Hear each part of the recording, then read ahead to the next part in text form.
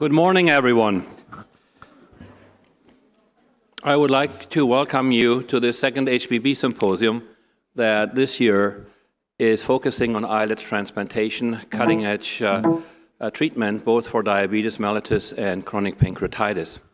Now, Downstate's president, Dr. Riley, has a keen interest in the treatment of diabetic patients for our community here at Downstate.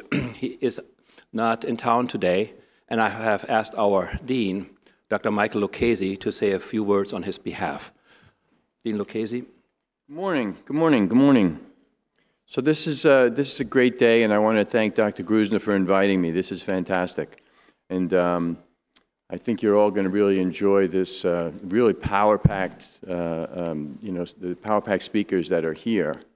I want to welcome everybody to SUNY Downstate, the only academic medical center in the borough of Brooklyn, a borough that has 2.6 million people in it, a borough that has rampant diabetes and sequelae of diabetes for numerous reasons, an underserved population, and it's really important to have a symposium like this to bring the attention to everyone, not only everyone on campus, but everyone in the borough of Brooklyn and everyone in the city of New York.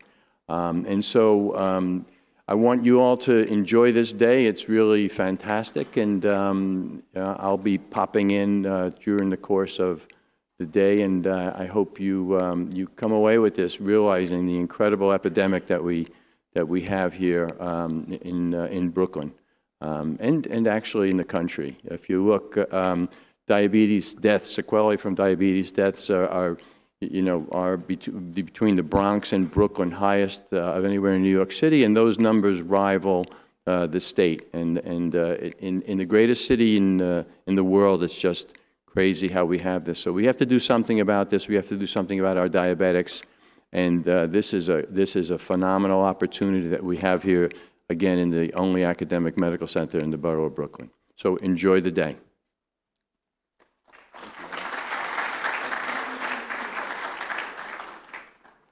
So just a few brief remarks. Initially, for those that are not familiar with islet transplantation can be done as auto islet transplants, meaning using the patient's own islets, or allo-transplantation, where you take the pancreas from a deceased donor and give it to a patient with diabetes. Just a few words about diabetes in general, and following up on what the dean just said. 30 million Americans are diabetic, about 2 million are type 1 diabetics. 89 million Americans are pre-diabetic. That means every third of us is or will be pre-diabetic, and every third of that third will eventually develop diabetes. I mean, that the magnitude of it is. We have spent in the last few years $500 billion a year, not billion, $500 billion, almost $500 billion for the treatment of diabetes, much more than we have spent for the wars in Iraq and Afghanistan together, and that on an annual basis.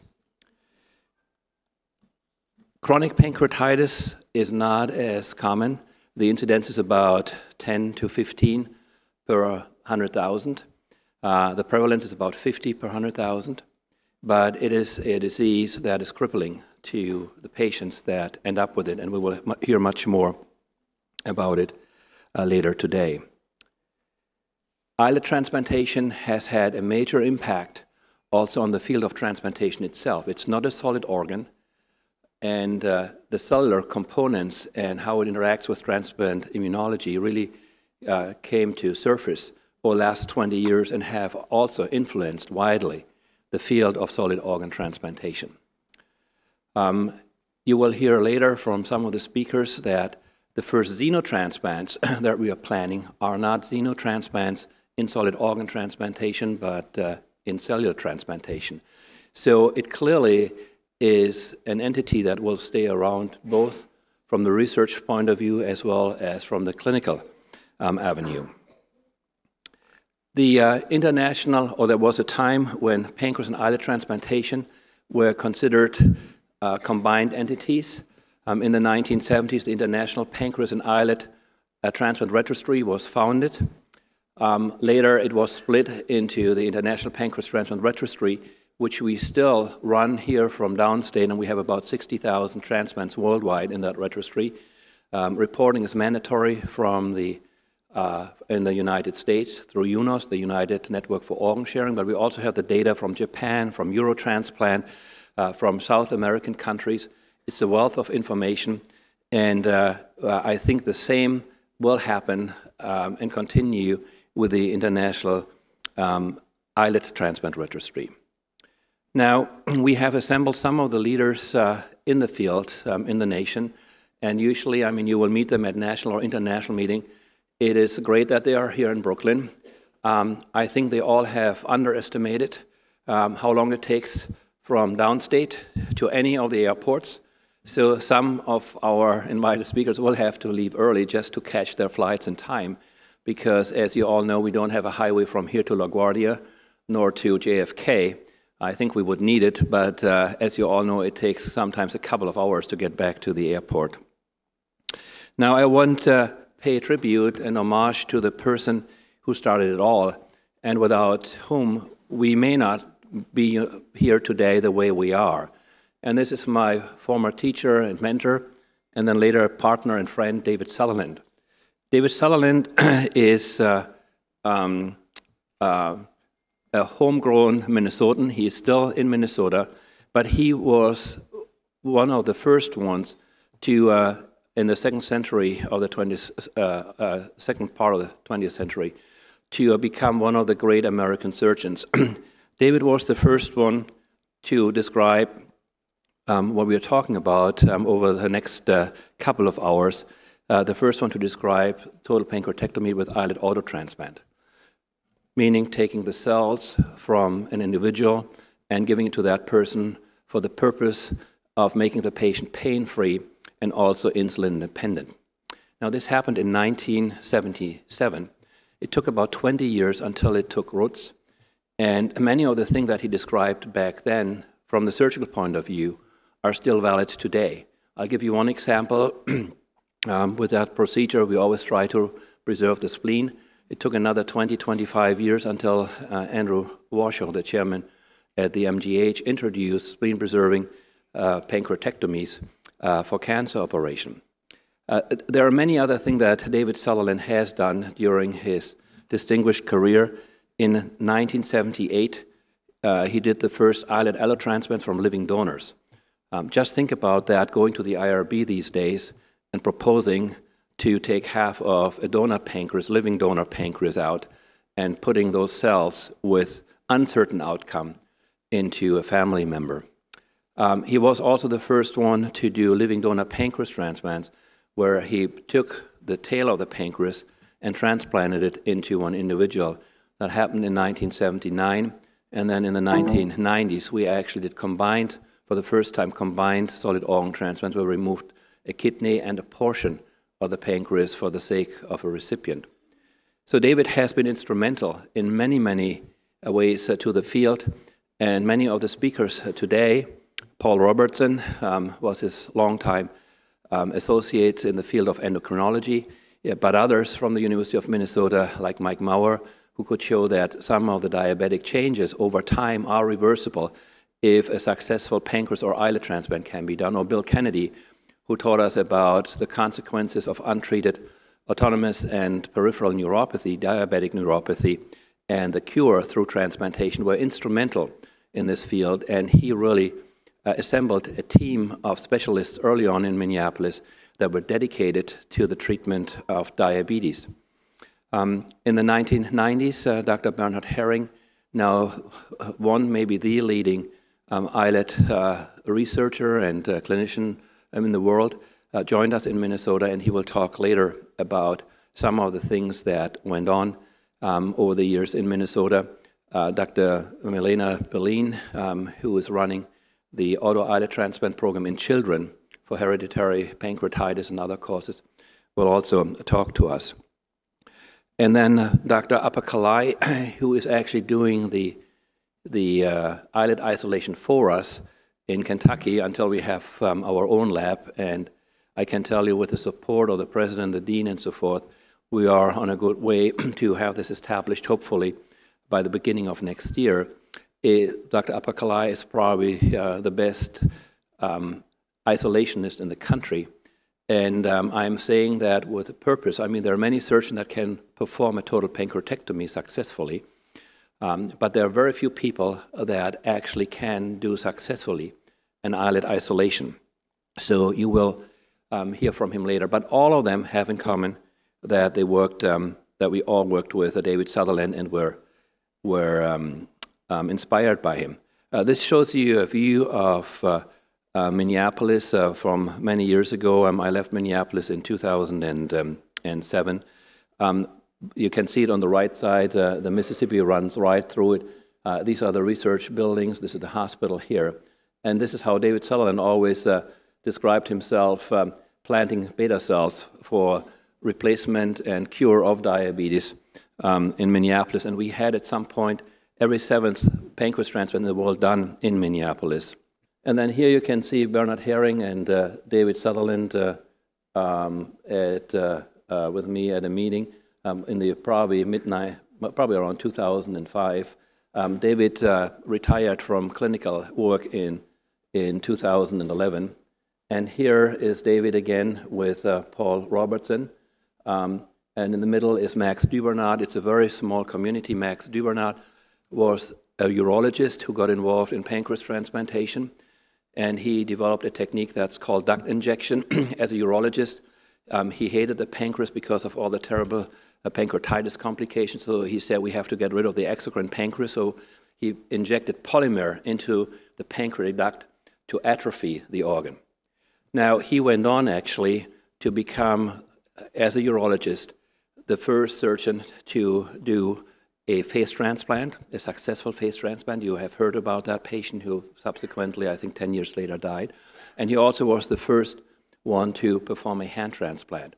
Now, next year, for the 3rd HPB Symposium, we will talk about these new cutting things, uterine transplants, face transplants, hand transplants, and so forth. And we will invite Max Dubernard to give a talk. He is also a greater-than-life figure. He became a senator in the French Assembly. He was the mayor of Lyon. Again, I mean, certain people like David Sutherland, I mean, really excel and make things happen that very few individuals can. I will stop here. I have to remind myself that we are a little bit in a time crunch because we have to stop in time today. And I also want to thank our sponsors who made the symposium possible. As you know, academic departments these days are poor departments, and we depend on the support of industry for unrestricted grants. And I would like to thank all of our sponsors to come to our help in that regard and make this symposium possible. Now, the order of the symposium has changed just slightly in that we have Dr. Banerjee give the first talk. Now, Dr. Banerjee is professor of medicine, and she's the chief of the division of endocrinology here at Downstate. She received her MD from Temple University, but then went through the ranks here at Downstate, being a medical student, a resident, a fellow, a junior faculty, a senior faculty, and now being the chief of the division of endocrinology.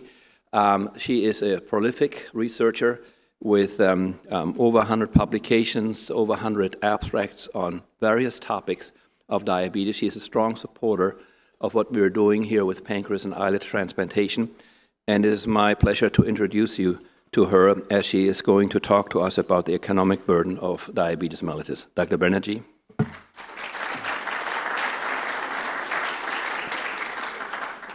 So good morning, everyone, and thank you for those remarks, and particularly thank you for inviting me to give a talk at this wonderful symposium, and I hope I can do you justice.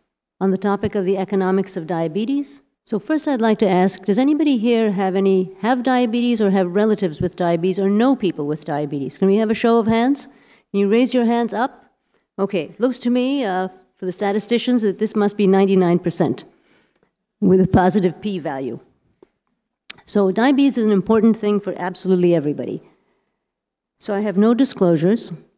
Some of the learning objectives, I'm glad I had that slide up because I can see we have a lot of students. One of them is the cost of diabetes, healthcare resources, the issue of financial burden, lost productivity. We'll get a little dive into the analysis of costs, and then ask, is there a way forward out of this? So what is diabetes? It's an excessive blood sugar. There are a variety of ways of defining it. For example, the fasting glucose over 126, a random glucose of 200 or greater plus symptoms, an A1C of 6.5, and we can also do an oral glucose tolerance test. These excess blood sugars are complicated. The problem with diabetes is not so much the sugar per se, but actually the complications that ensue. And the complications are varied. They can involve almost every single organ in the body, more than what's up here, from an excess of stroke, cardiovascular disease and heart attacks, peripheral artery disease, those are the macrovascular problems, and then come the microvascular problems, including peripheral neuropathy, the renal diseases, diabetic foot problems, and then a myriad of eye problems, some of which end up in blindness. So this is essentially what the main problem is with diabetes. It's also a global problem. Dr. Grusner mentioned that we have a lot of people with diabetes in Brooklyn, probably 250,000 people, because it's about 10% of the population of 2.5 million. It's a global problem, and there are about 425 million people in the world today with diabetes. The largest number currently happens in the Western Pacific and China. The next greatest is in the Indian subcontinent, and then comes the United States and Europe. But everywhere, diabetes is increasing, and the question is, it doesn't seem to be slowing down, regardless of our appreciation of about the problem and its mechanisms. And so the question really is, what is it that's causing the entire world to unite over this thing and double its population of this particular disease? The prevalence of diabetes then by age and age on this axis, and you can see that it's rising. The pre-diabetes is tremendous. There's diagnosed diabetes and undiagnosed diabetes, and in here, there's an incredible number of individuals. Roughly almost 40% of the patients have diabetes in this middle-aged group. 100 million adults now have diabetes or pre-diabetes. More than 30 million adults have diabetes. And this constitutes almost 10% of the adult population. It's the 7th leading cause of death, and every 21 seconds, just get this, another person is diagnosed with diabetes. And you can have innumerable statistics like this. They go on. And the question is, what are we going to do about it? Who has diabetes? So the largest percentage of individuals are in the American Indian and Alaska Natives. 15% of this population has diabetes. These are the Pima Indians and Alaskans. Asians have also a very high rate, between 7 and 9%. This is South Asians who are from the subcontinent of India, as well as East Asians from China. African Americans have 12 to 13%. Hispanics are 12 to 11%. In some African American populations, the prevalence goes up to 18% among the elderly. So this is not a trivial issue, and this is a population that lives around our hospital. Whites, on the other hand, have about 7 to 8% prevalence of diabetes. So it's a major problem in this hospital and in this region. So what does economics mean to a clinician and to a patient? And I had to figure this out once I was assigned the topic.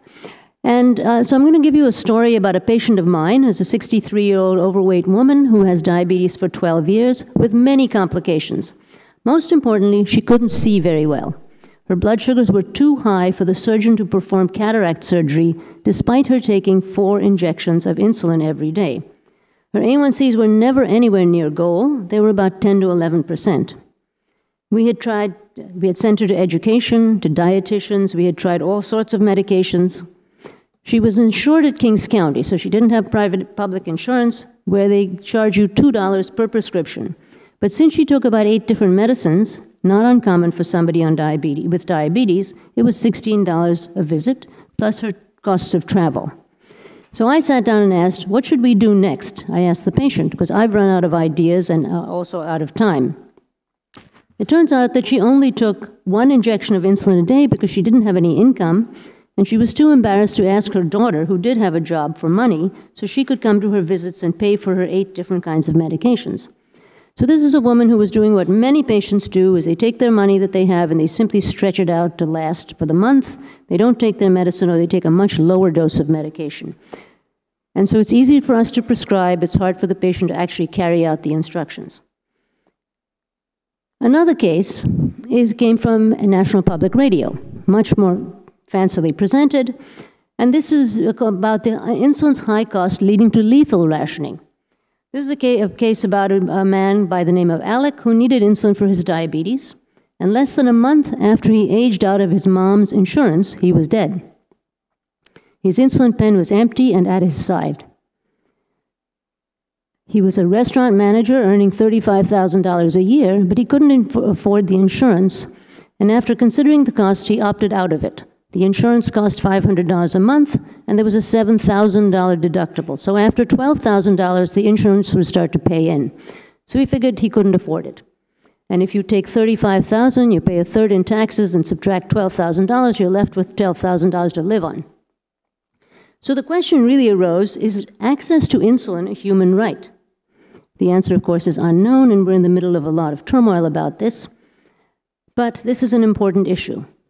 So we'll get to the macroscopic cost of diabetes. For the 24.7 million people who have it, the cost is $327 billion. 237 billion, or 73%, are direct costs, and 90 billion, or 27%, are lost productivity and other issues in that regard. The excess, there's 15 billion for insulin. There is 15 billion for diabetes medicines and 71 billion for other meds for things like hypertension and complications of diabetes, and nearly 70 billion for hospitalizations for complications. So let's take a little bit more of a closer look at all this stuff. This will look like a very busy slide, but this is the healthcare resources attributed to or incurred by diabetes as a % of the national utilization. You can see that we've divided things into healthcare resources such as institutional care, that's hospitalizations, nursing homes, inpatients, hospice, and outpatient care, physicians' offices, ER, hospital OPDs. So just instead of focusing on the details of the numbers, just focus on the blue arrows for one. In terms of millions of units, the United States as a total uses 162 units of hospital care. People with diabetes use 40 of those units, and that works out to being about a quarter of all the units of hospitalizations are used by a person with diabetes. 13% of that is attributed directly to diabetes. But otherwise, it's a much greater number incurred by people with diabetes. The same thing is true for nursing home and resident facilities. 26% of the total U.S. Use of this particular health resource is used by people who have diabetes. So moving down to this portion of it, the outpatient care aspect, half of the costs incurred by people with diabetes are attributed directly to diabetes. So these are the overall costs of people with diabetes, and half of them are directly attributed to their diabetes.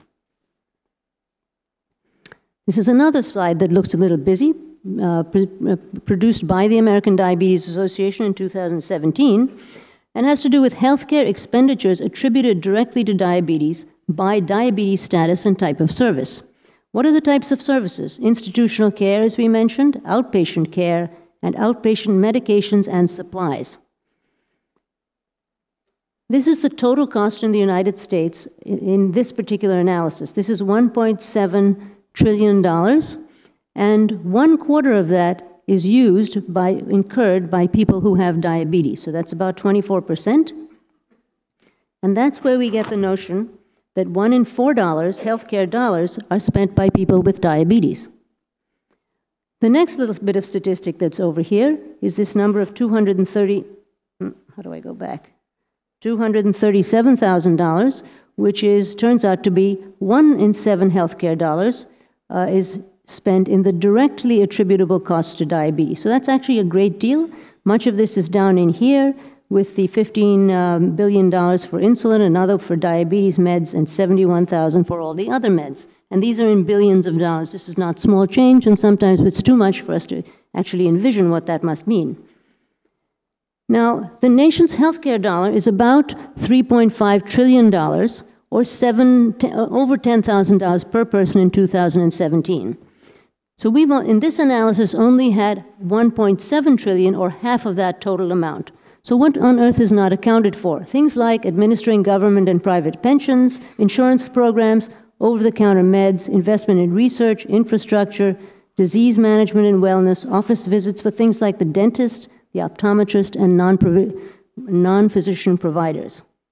There are a lot of unaccounted for expenses in that previous analysis. What are the big ones? We've just mentioned them.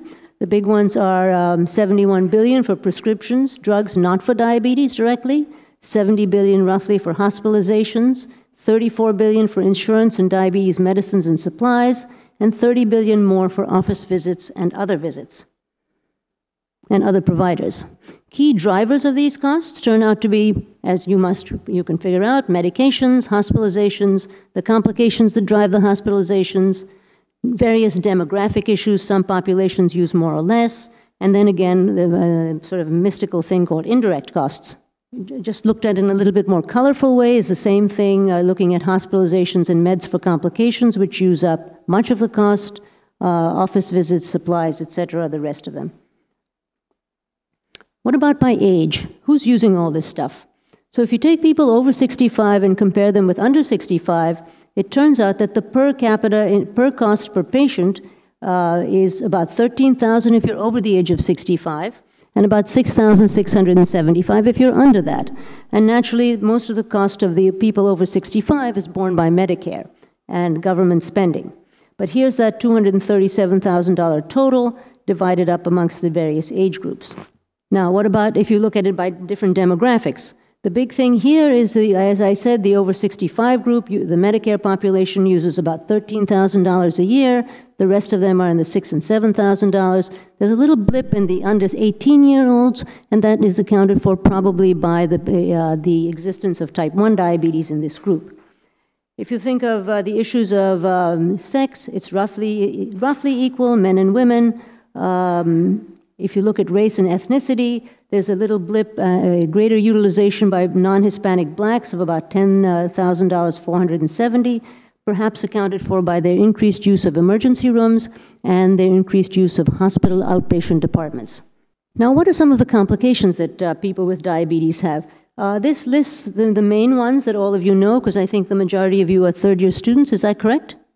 Yes, so this is largely for you.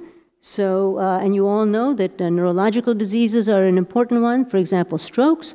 And for the entire population with neurological diseases, 36% of them have diabetes. If you move on to peripheral vascular disease, of the population of people with peripheral vascular disease, 39% of them have diabetes. So diabetes is very overrepresentative in lots of these very important and life-changing diseases. 27% of cardiovascular disease, 29% of renal disease, and I see that Dr. Sagi is here and he can confirm that, if not more, and perhaps this is an underestimate. And of the general medical population that comes in, only 8% of them are attributed by diabetes. So diabetes is disproportionately loaded with the complications that the disease creates. Now, per capita expenditure, we have had a little thing about that with the older people.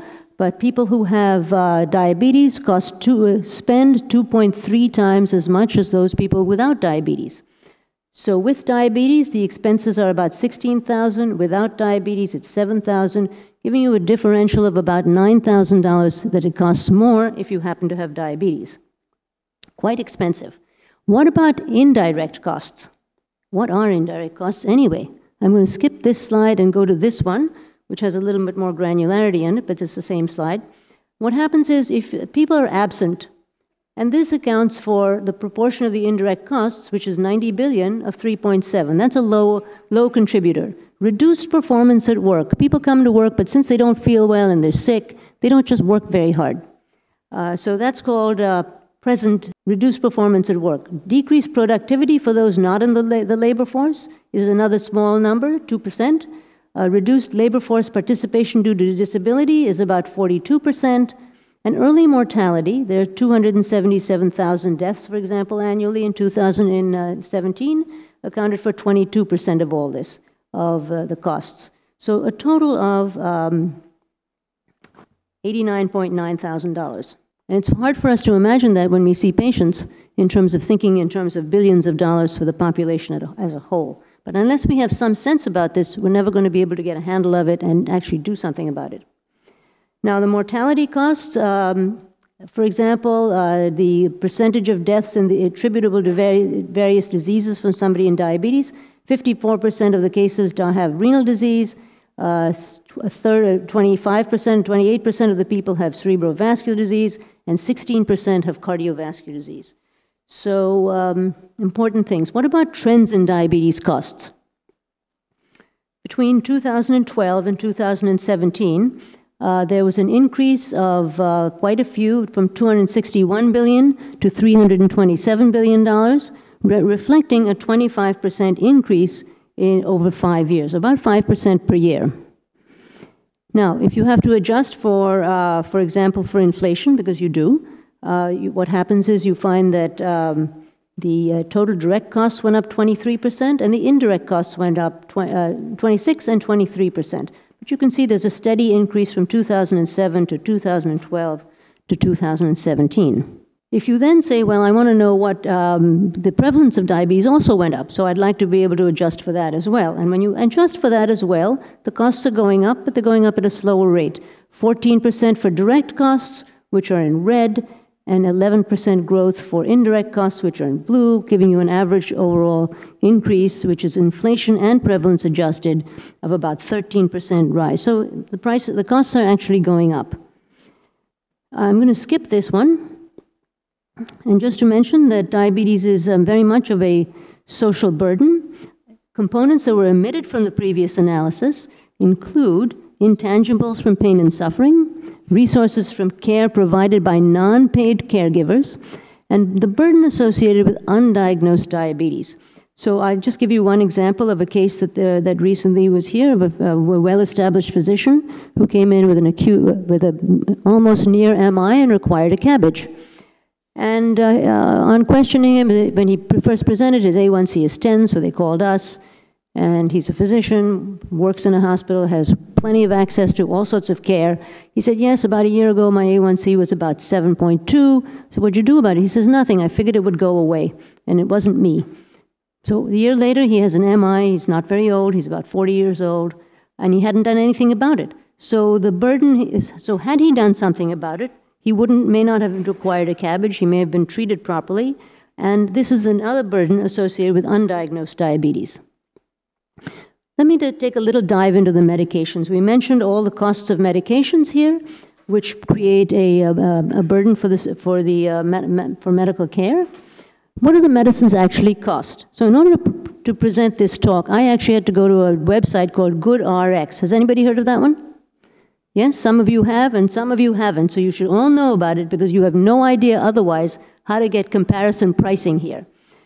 Okay, they give you some discounted prices because they get like manufacturers' discounts. They give you coupons. It's like green stamps when people were younger, or maybe when I was young and people put it in a book and got a toaster for it, but it's a similar way of selling the medications.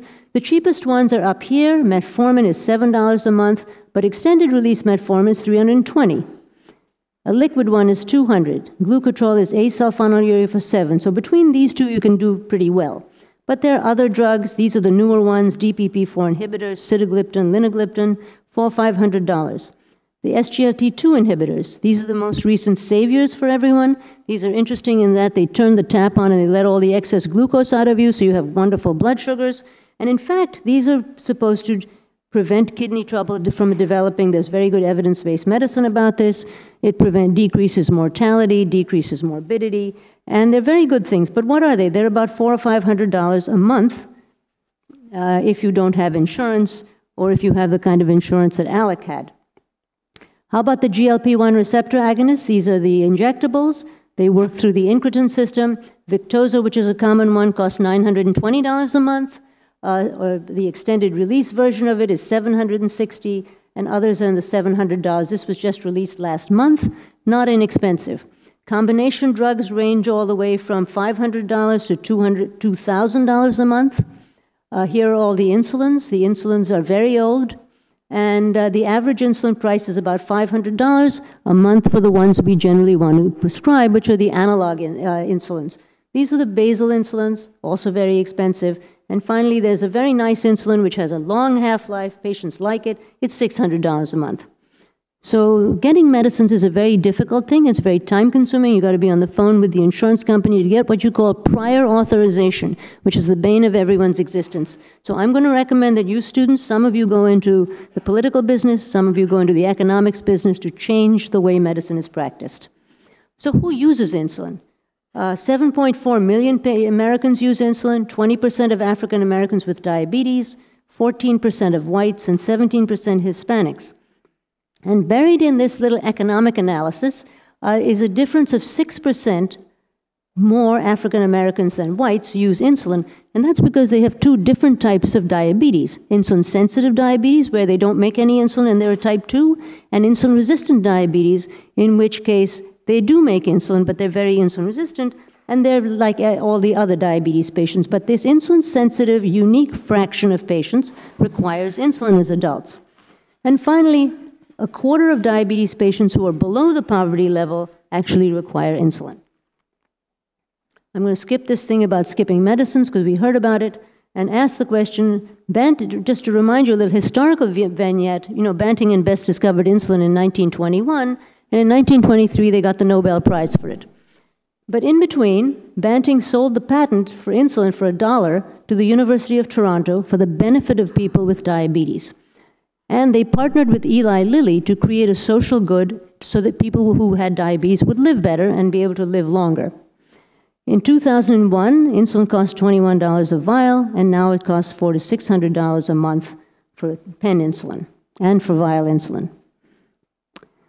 So what happened is the American Diabetes Association finally got its act together and decided to go to Congress to testify for the Oversight and Investigation Subcommittee of the U.S. House of Representatives Committee on Energy and Commerce. Why is it costing so much? And why are patients being priced out of a life-saving drug? And what is the human impact of rising insulin prices? So a bunch of the bigwigs from the ADA went down to just sort of present the human side, the human stories of what happens when you can't afford $500 or $600 a month for your medications. So a couple of things about complications, and that is, which we might not think of, lower A1Cs are associated with lower healthcare costs. And I'm just going to leave you with that because I know I don't have oodles of time to go into this slide. But if the better A1Cs are associated with better economic costs for type 1 diabetes. And this is another classic bit of data from the type 1 diabetes studies showing you that the lower your A1C, not only is it good for costs, but it's good for decreased progression of complications. And you would expect that.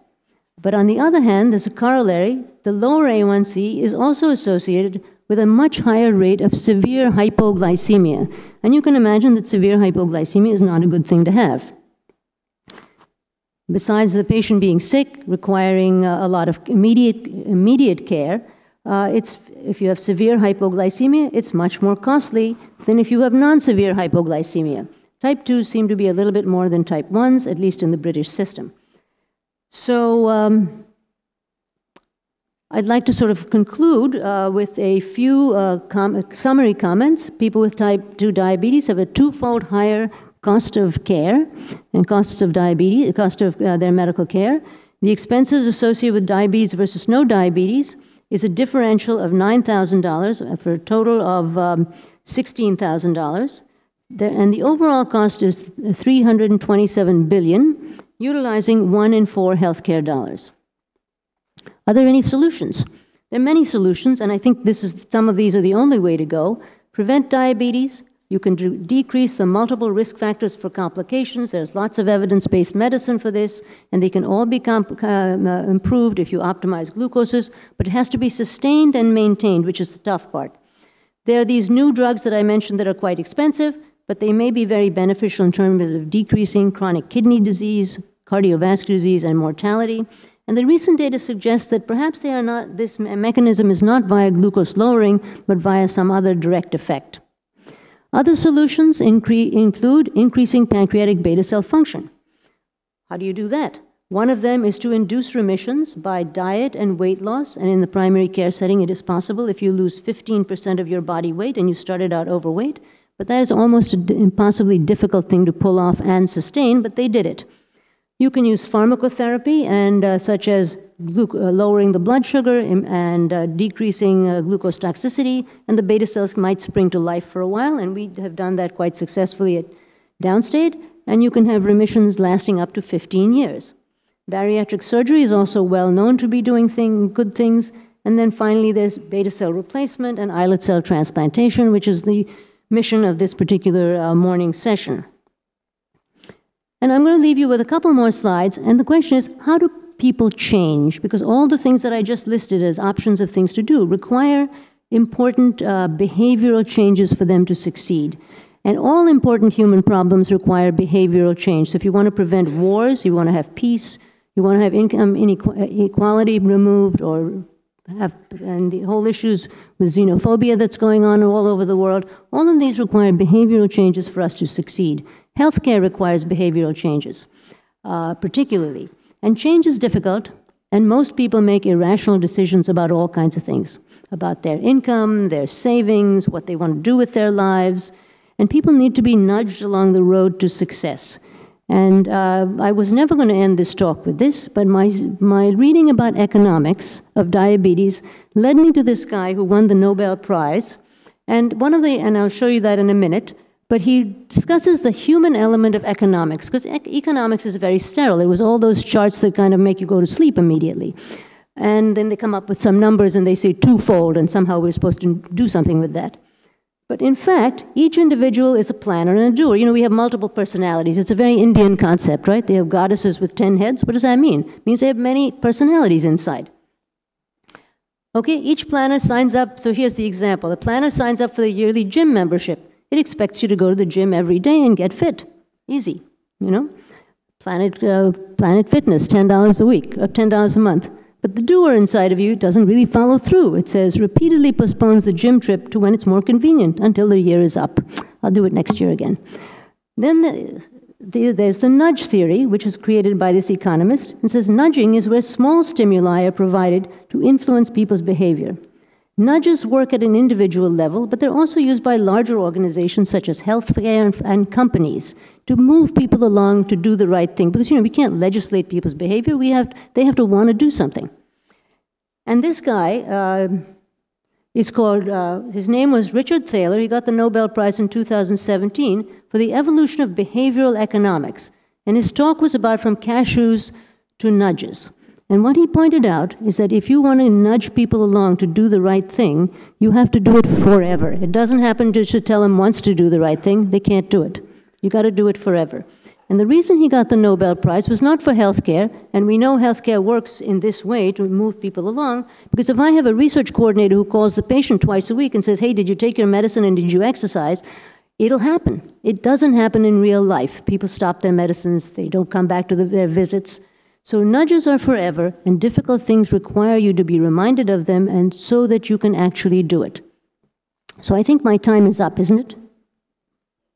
Yes? Okay, so thank you all for listening, and this is my story on economics.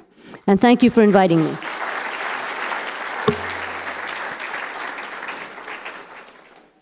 Thank you, Dr. Banerjee, for a truly enlightening lecture. You know, it's heartbreaking when you hear about patients who die because they cannot afford buying insulin. It will be upon you, the residents and the medical students, to make this a better world for the next generation. It cannot be that people die in the richest country on the planet because they cannot afford buying insulin. It will be your duty to deliver on that, because we, unfortunately, have failed. You have to be better than we are in that regard, and you have to do that over, your lifetime of professional work. One other brief comment that I wanted to make when I was listening to Dr. Banerjee. We are a relatively small transplant center, at least currently. There are many larger transplant centers who, what I call, are liver-centric, primarily focusing on liver transplantation. What we want to become is really the premier center for transplantation of diabetic patients, for all the very reasons that Dr. Banerjee just had presented to us. And I think we will achieve that with Dr. Salifu and his team of transplant nephrologists, Dr. Banerjee and many others that are devoted to the treatment of diabetes here in Brooklyn at Downstate. Now let me shift gears, because we will now go to chronic pancreatitis. We will come back to diabetes in the afternoon sessions. And it's my pleasure to introduce Dr. Alex Schwartzman to you now as a speaker. Dr. Schwartzman is a professor and chief of general surgery here at Downstate, as you, or many of you know. He serves also as the assistant dean for education. He was just elected as the upcoming president for the faculty of all of Downstate. His involvement in administrative duties has risen, and he has really been the enabler for this symposium today. There are many more things that I could mention about him, but again, I mean, we're a little bit in a time crunch, and I will stop here as Dr. Schwartzman is going to talk to us now about the economic burden of chronic pancreatitis. Dr. Schwartzman.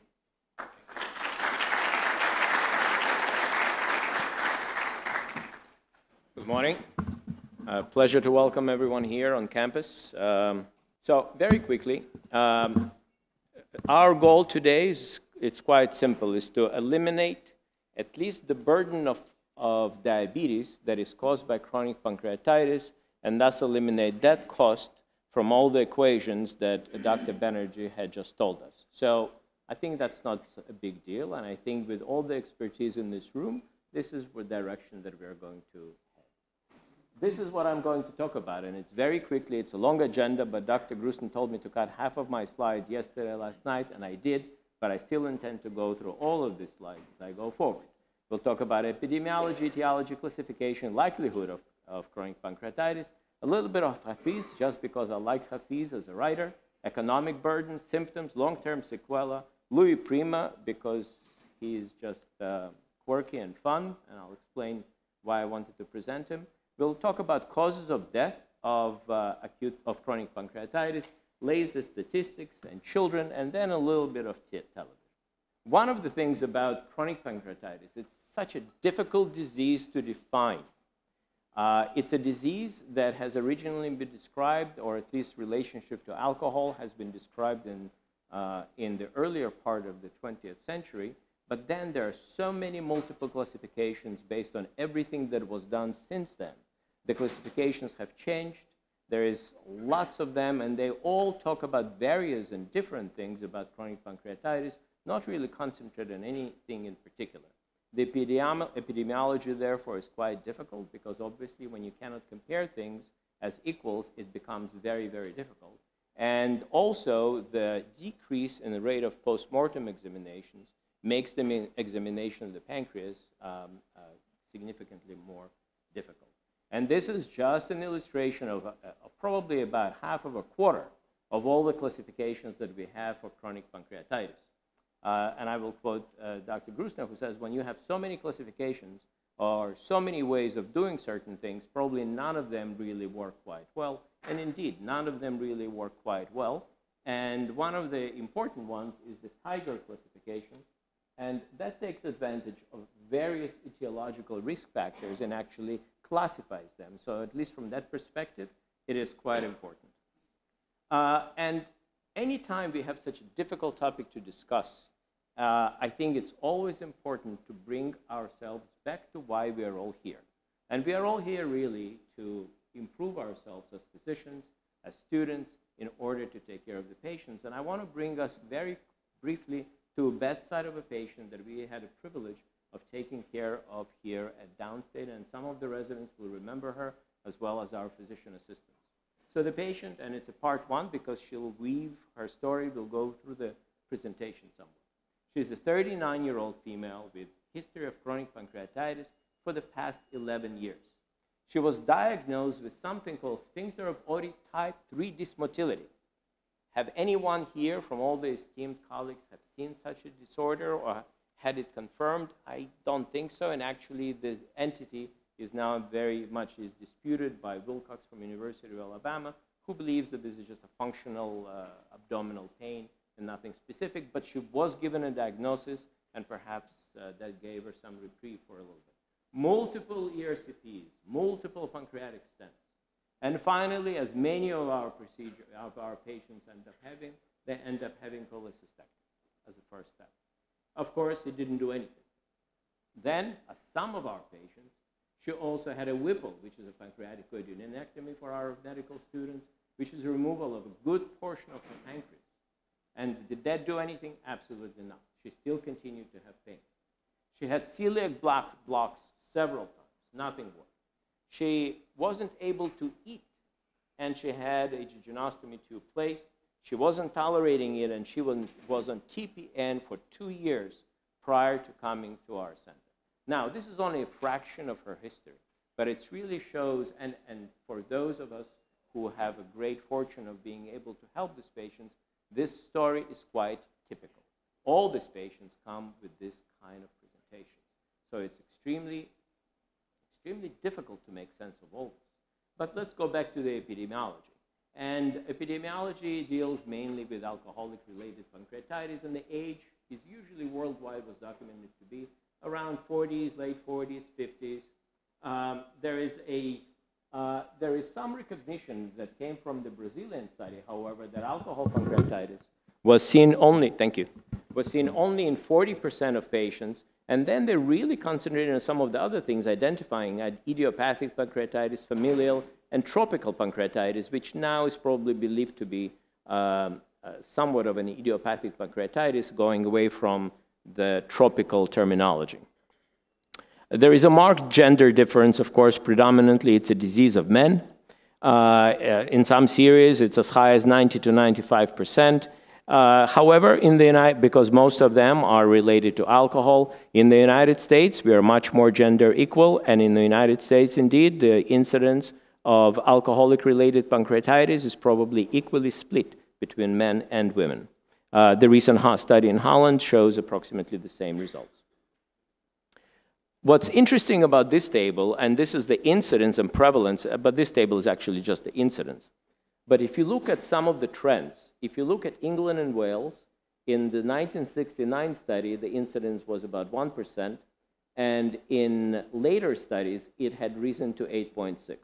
And if you look to some of the other countries that actually do talk about the incidence and increase or decrease, none of the countries have a decrease in incidence of pancreatitis. It is on the rise throughout the world. What's interesting about this particular study is, again, the recognition that initially in Italy, in Italian studies from 1995, the incidence related to alcohol was 74%, but in later studies, it was only 34%. So it's probably not truly changing incidence. However, it's change of recognition of what is the real issue.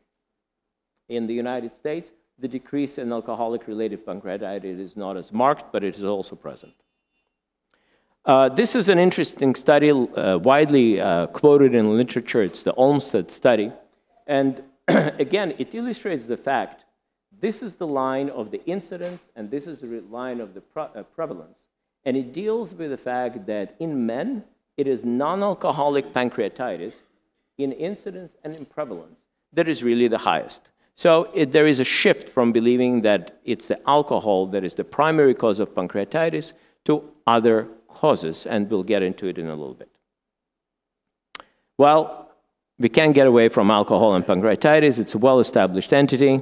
What I want to point out to the fact that men consuming 100 grams of alcohol per day were at 11-fold higher risk than control non-drinkers to develop chronic pancreatitis. This is quite relevant. Now, does anybody know how many grams are in one shot of hard liquor? 5? Okay, I feel like an auctioneer. Come on, give me something else. It's 12. So to have 100 grams of alcohol a day, it's a significant number of alcohol.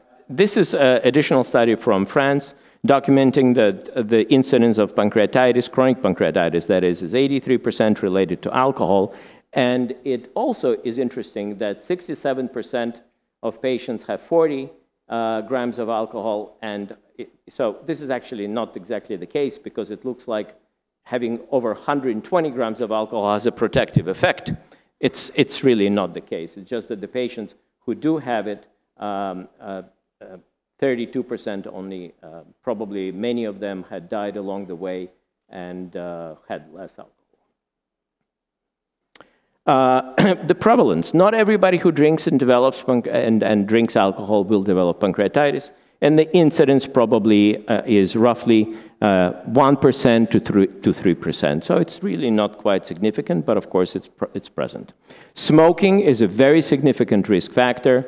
It worsens the pancreatitis in those patients who do develop it, and smoking cessation does cause remission or does lessen the progression of the disease.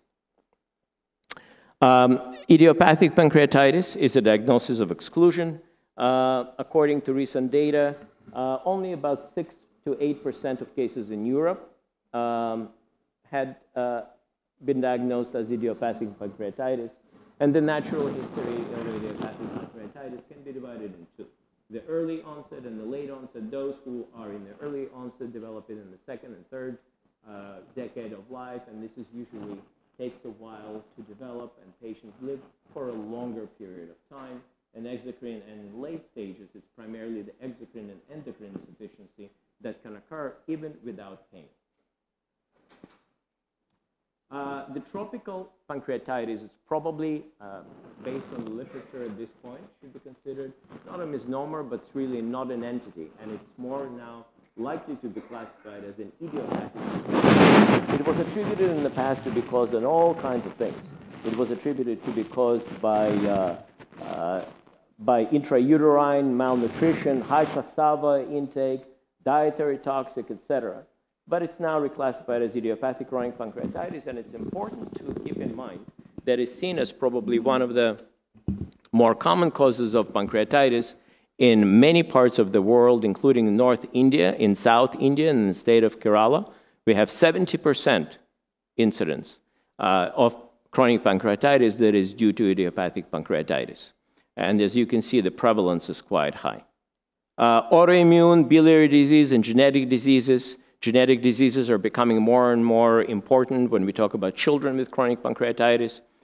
Biliary disease is a rather uncommon cause of chronic pancreatitis, although we do see it as a cause of acute pancreatitis. And autoimmune pancreatitis is also fairly uncommon.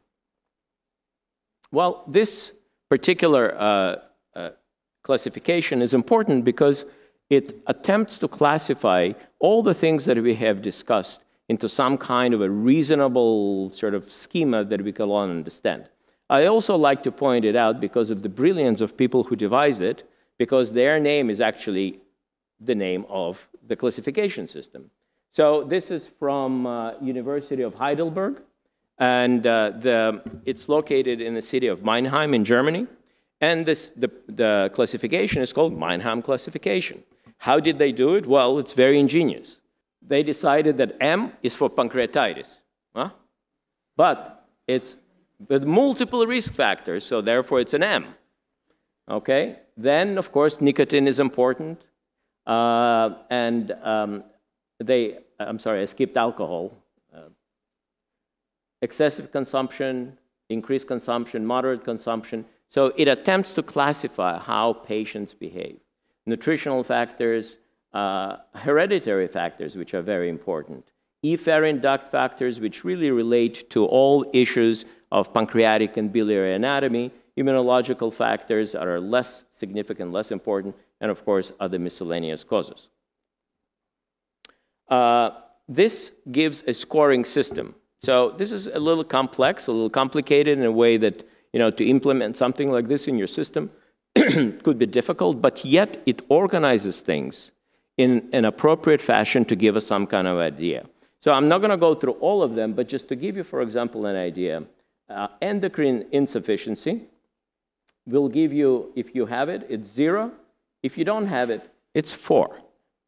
So it assigns a score to all the particular things that deal with the presentation of the disease, with alcohol consumption, exocrine insufficiency, etc. And thus it provides us with some kind of classification. The classification, as you can see, is from minor to exacerbated, and it deals with the number of points, and it's quite easy to actually, for somebody to get to 11 or 15 points, and that classifies as an advanced pancreatitis. We don't have much data yet in terms of how this classification impacts how we deal with the patients, but perhaps as we go forward, at least something that I would like to do here is to implement this classification, and although it's a little bit difficult. How likely pancreatitis is to develop? Well, it develops in about 10% of patients with the first attack, and it can progress to 36% incidence in patients who have had repeated acute attacks of pancreatitis. And it's important also to remember that once someone develops chronic pancreatitis second time, the incidence increases rapidly to 38%. Our patient, we'll come back to her, I told you.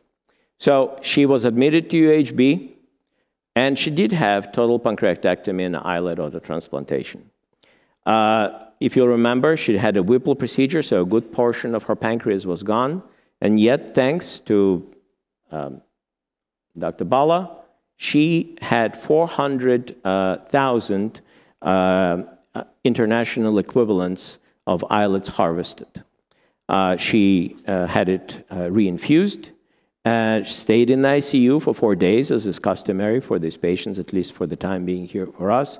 And she was discharged after additional 5 days, total of 9 days in the hospital. The costs, oh my God, this is so difficult to discuss, and Dr. Banerjee talked about it a little bit as well, direct and indirect. Direct is something that really relates to doctor's visit, operations, everything that you can put a real price on.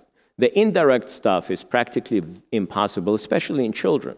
How many days will the patient's mother or father lose when they go with their child to the hospital or when the child is hospitalized?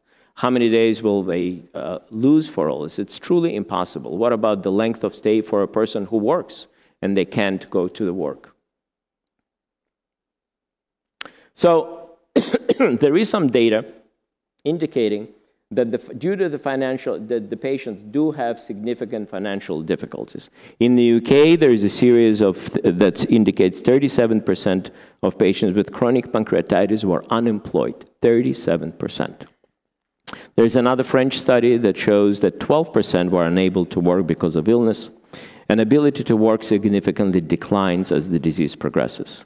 There is a very granular study from Germany that indicated that only 41% of the patients worked full-time, 3% part-time, 23% had retired due to the age, or at least used that as a reason. 14% had disease-related early retirement, 30% were prolonged unemployment, and 6% were undefined.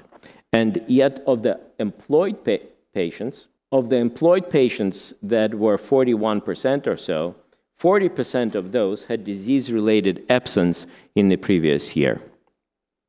Indirect and derivative economic considerations, there were a nice study published in UK, about 265 patients.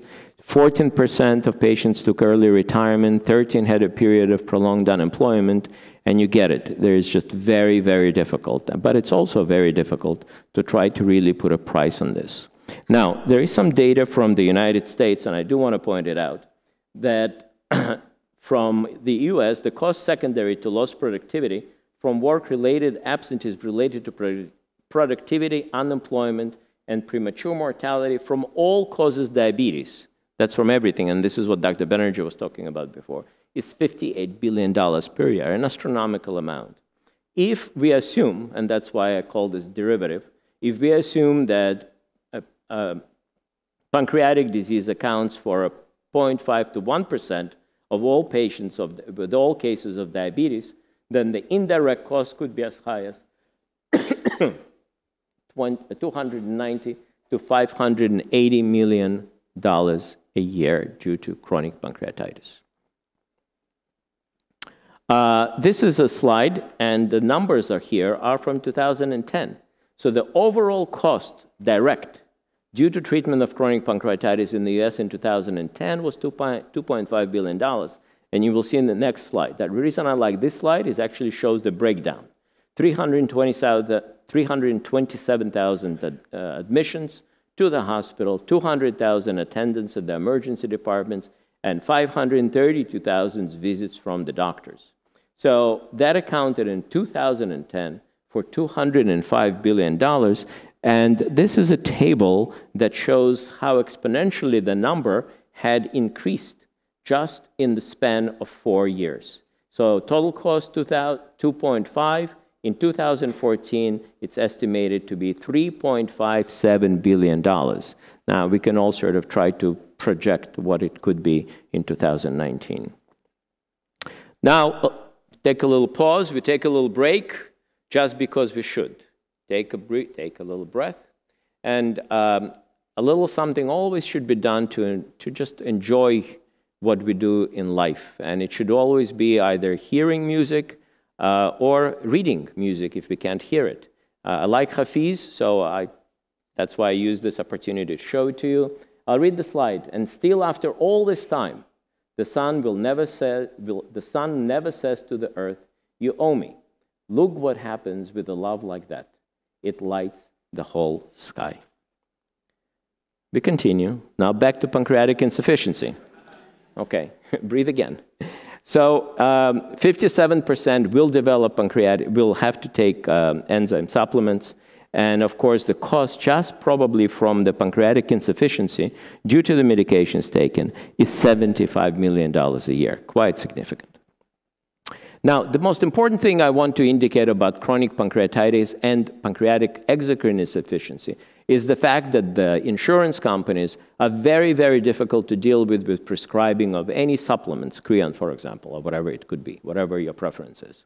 You have to have, according to the insurance companies, a strict criteria. If elastase is not what it should be, according to their guidelines, patient is not going to get Creon. Actually, the newer classifications do indicate that if the patient either has a documented elastase or whatever the measurement you take, deficiency, or they improve with administration of enzymes, that is considered an exocrine insufficiency. And this is something important. It becomes part of our advocacy. Part of what we need to do as a group of future physicians, current physicians, is advocate for our patients.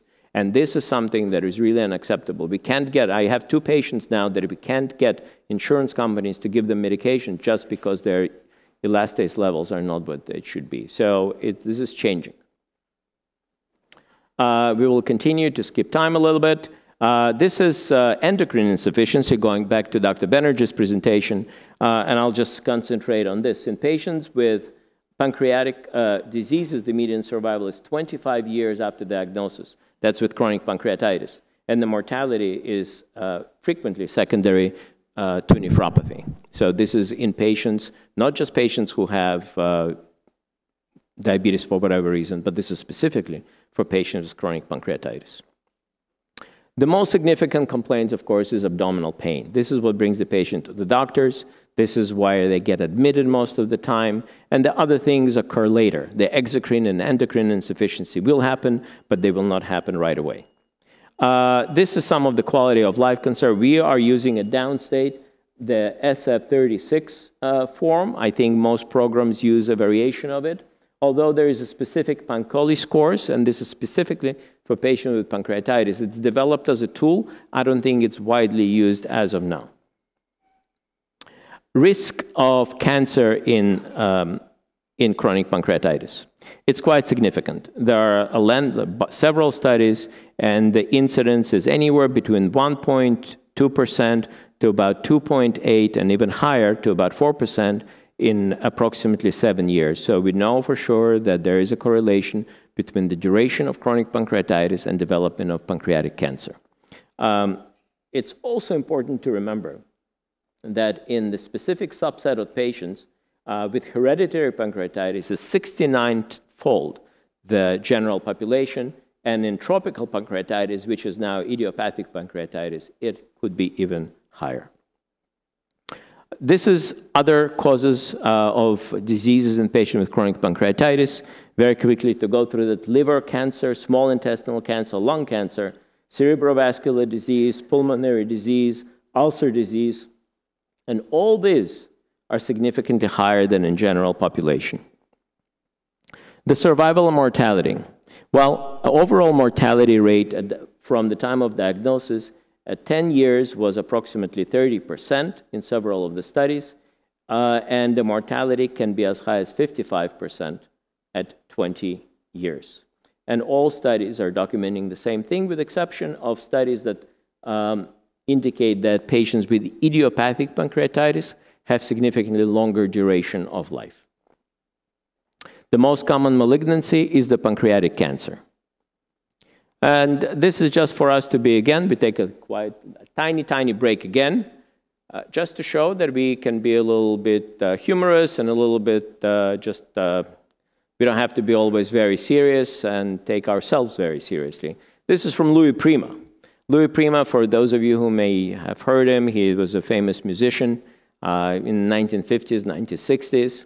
He was a trumpet player, and this is from one of his songs. I just found this as very interesting, not the frequently probably sourced person at medical conferences, but just so we take ourselves a little bit less seriously.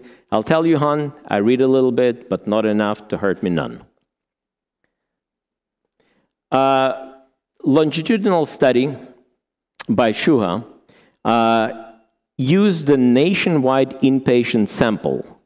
And this is all the hospital admissions, or most of them, from 1997 to 2014, and evaluating the trends in pancreatitis.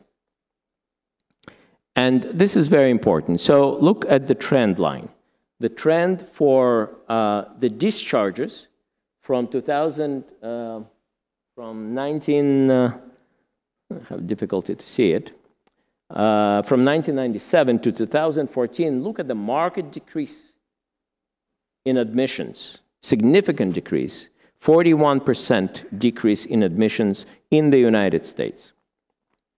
Length of stay significantly decreased, but not as much as the number of, rather discharges, I'm sorry. But look at the mean charges. The mean charges have gone from 12,000 to 39,000 in 2014. So this is actually how much it costs to treat a patient with chronic pancreatitis when they do get admitted. And I do want to, almost at the conclusion, this is an important study, INSPIRE, and actually Dr. Bellin is one of the co-authors on the study. And it's one of the studies that talks about the actual direct costs of treatment of children with chronic pancreatitis. The study dealt with submission of forms to the physicians taking care of the patients and to the patients. And that data was analyzed, and these are the results. The condition is uncommon in children, although it is becoming more and more recognizable as a distinct entity, and therefore more children are now diagnosed with the disease. They're accompanied by large disease burden, including pain, emergency room visits, and recurrent hospitalization. The medical complications are costly, with an estimated average annual cost of $40,000 per child per year. And assuming that the incidence is 0.5 of 100,000 per year for chronic pancreatitis, that probably implies that $330 million will be spent. By extrapolating this cost from the INSPIRE registry, pediatric chronic pancreatitis alone may result in approximately $64 million of cost. To summarize our patient, prior to discharge, she had her first solid meals in 2 years. That was in the hospital. She went home. She had her first solid meal at home in 2 years. Her husband made her lobster. The pain that she had had for so many years is gone, and she's not on insulin. Now, this is not a happy ever after story, because none of these patients, or at least none of the patients that we have seen, are all of a sudden miraculously jumping out and returning immediately to their life. Many of them have many issues, but at least we have solved that problem At least she does not have the pain related to her chronic pancreatitis, and she's not on insulin. And this is the patient who had a partial pancreatectomy already.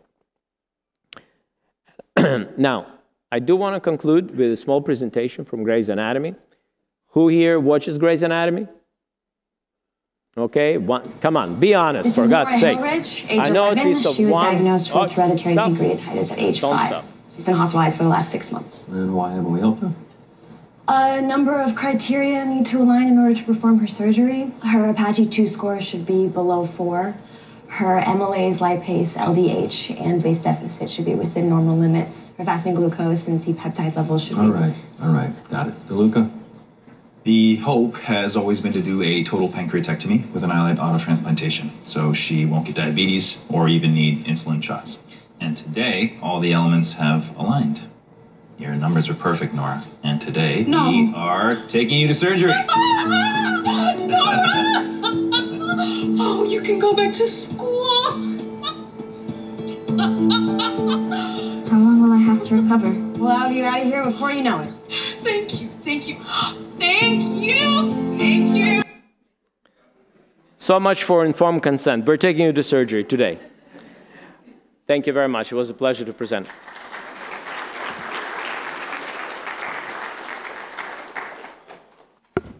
Thank you, Dr. Schwartzman. Our next speaker couldn't make it today. One of his partner had to leave, from what I understand, for family emergency. So we will move on to Dr. Renz. This is, after all, a surgery symposium, so we have to talk a little bit about surgery. And I apologize to all of our friends from internal medicine that are here. It might be a little bit boring, but if there's one message to take home, it is that there is maybe not one procedure that fits all when it comes to chronic pancreatitis. Our next speaker is Dr. John Renz. Dr. Renz is professor of medicine, and he is the vice chair for program development here at Downstate. He was instrumental in building one of the most prestigious liver transplant programs in New York City at Columbia. He then became a chief of transplantation at the University of Arizona, and later was directing the liver transplant program at the University of Chicago. And now he has joined us just a few months ago, and he's going to talk about the standard surgical consideration as treatment of chronic pancreatitis. John?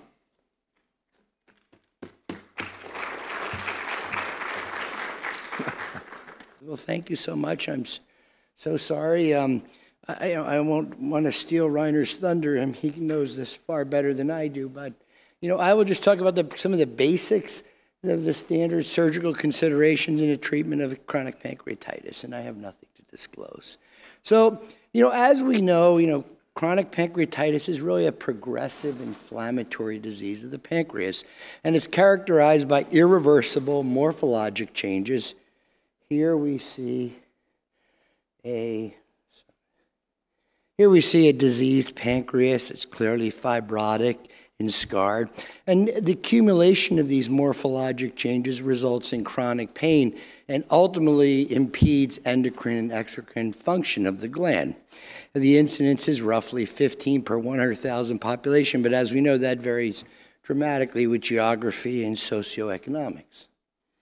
So the etiology of pancreatitis is important, especially for the surgical management, because some of the operations lend themselves better to certain etiologies. And while we're all familiar with toxic and metabolic alcohol-related chronic pancreatitis, there's certainly idiopathic, genetic predisposition to the disease, can be associated with autoimmune diseases, as well as anatomic abnormalities of the pancreas, like pancreativism.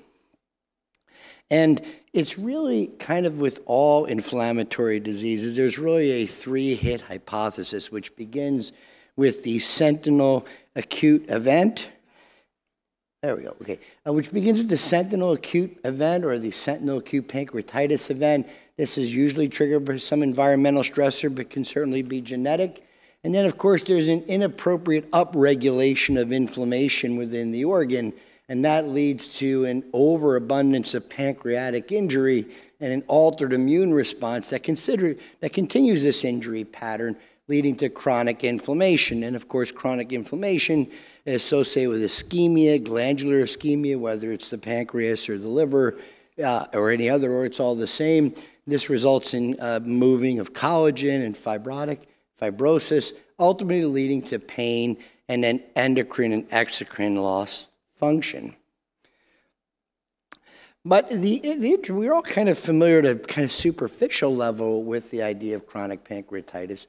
But the pain is also associated with glandular dysfunction, so it's commonly associated with weight loss, malabsorption, fatigue, steatorrhea, and then ultimately with loss of endocrine function, diabetes.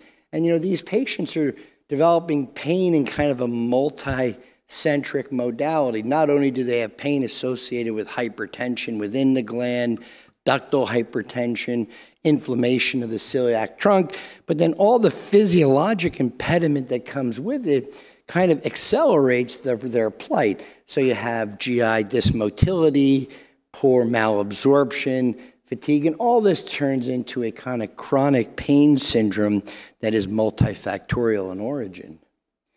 Radiologically, chronic pancreatitis looks like this. This CAT scan has all the classic features: ductal dilatation, calcification within the gland, and pancreatic tissue atrophy.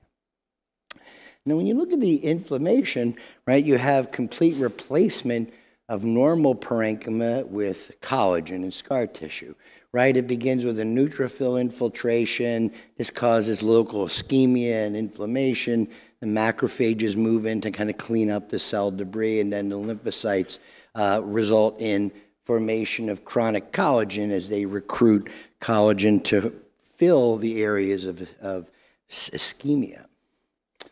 When you look at established pancreatitis versus end stage, you certainly have fibrosis, exocrine and endocrine insufficiency, and there's a small incidence of duct-associated adenocarcinoma. The intrapancreatic complications, and looking at the complications is essential because it's going to help you decide what kind of operation may best suit your patient. And certainly the intrapancreatic complications include duct strictures and stones, which are common, pseudocyst, splenic vein thrombosis with associated portal hypertension, especially peripheral vein thrombosis, which can give kind of localized vascular hypertrophy, venous hypertension in the field of resection. There's gastric and duodenal outlet obstruction. Often there's an inflammatory mass in the head of the pancreas, which can be misdiagnosed for adenocarcinoma and requires very careful imaging and workup. Biliary obstruction from stenosis of the common bile duct, as well as portal vein thrombosis and pancreatic cancer. The extrapancreatic complications are also significant because the pseudocyst can extend into the retroperitoneum or the mediastinum. You can have a duct leak with ascites and fistula formation, metabolic disease, and of course all this predisposes to infection, SIRS, and multisystem organ failure. So when you look at the plight of the unfortunate individual who has chronic pancreatitis, it's not uncommon for them to have a persistent chronic history with a lot of narcotic use. They've often failed multiple different therapies by many different providers. And they've also had a lot of treatment options like endoscopy and plus minus even TPN. So you have a patient who really has difficulty both at the physiologic but also at the psychosocial level with respect to gainful employment, intrafamily relations. The entire thing is just a very unfortunate situation. Now, there are multiple studies that have conclusively shown that surgery is superior to chronic endoscopy, and perhaps the most famous was a New England Journal of Medicine article that really categorically looked in a prospective randomized trial versus chronic and ERCP therapy versus surgery, drainage procedures and surgery. And it showed a lowered pain threshold, approximately double that of endoscopy, with overall improved health on an SF-36 form. And there was no difference seen in hospitalization, complications, or pancreatic functions. So for at least the last 10 years, there's very solid data to show that surgery is superior to chronic endoscopy. don't know what happened to the slides. Is there? There's some kind of, This is a Mac conversion error. Maybe I'll just see if I can. Now it won't do anything. Okay, that's okay. So ERCP is inferior to surgery. So let's talk about some of the most common surgical procedures. Now, one of the slides that is broken basically says that you can categorize the procedures into a drainage procedure, a resection procedure, or a drainage and resection procedure. So we'll go through each of the three categories. I'll give you kind of the historical update. A lot of this surgery hasn't changed for decades, and the results are pretty standardized, and they actually haven't changed much either in the last 20 years. Of course, we all know the Pusteaux procedure. Prior to Pusteaux, there had been a lot of work with sphincterotomies, limited resections of the tail of the pancreas, plus minus the spleen, and what were called retrograde drainage procedure. This is Pusteaux's original paper from 1956, and actually the operation from his paper is not what we historically think of as the Pusteaux. This is his drawing, and basically at the time there was a lot of work with distal pancreatectomies, including the spleen, plus some form of retrograde drainage procedure. And what Pusteaux did was not only took a smaller piece of the distal panc, but then he opened up the main duct and then kind of imbricated the intestine, arulim, over that. So this was Pusteaux's original description of his operation, and that's a pure drainage procedure. And that was modified into what we characteristically think of as the Pusteaux by Partington and Rochelle. And this was done in 1960. And instead of doing the distal pancreatectomy and the splenectomy, they preserved the spleen, filleted the main pancreatic duct, and then brought the rulim up to be a side-to-side bowel to pancreas anastomosis, preserving the spleen. So they eliminated the splenectomy, they eliminated the distal pancreatectomy, and they greatly extended the opening of the major pancreatic duct. This is kind of how historically we view the Pusteaux. And interestingly, the first long-term results of the Pusteaux were actually reported by Irving Enquist and Duval. And Enquist was a faculty member actually at SUNY Downstate. So, you know, coming across the literature, how could you not include talking a little bit about Downstate and its role in chronic pancreatitis. And this was published in 1961. So at the end, the upside of the Pusteaux is that it's a limited drainage procedure for principally major ductal disease and not head of the pancreas disease, which, as you know, is typically the site of most of the inflammation and pathology. So it's thought kind of that the head of the pancreas is the motor or the driver for pancreatic pain, and often the area of its principal inflammation. So if you have distal disease, isolated disease, certainly the Pusteaux has applicability. Another upside is it's rather easy to do. It's been done open, it's been done laparoscopic, it's been done robotically. There are multiple papers in each one of these modalities, all of which show similar results.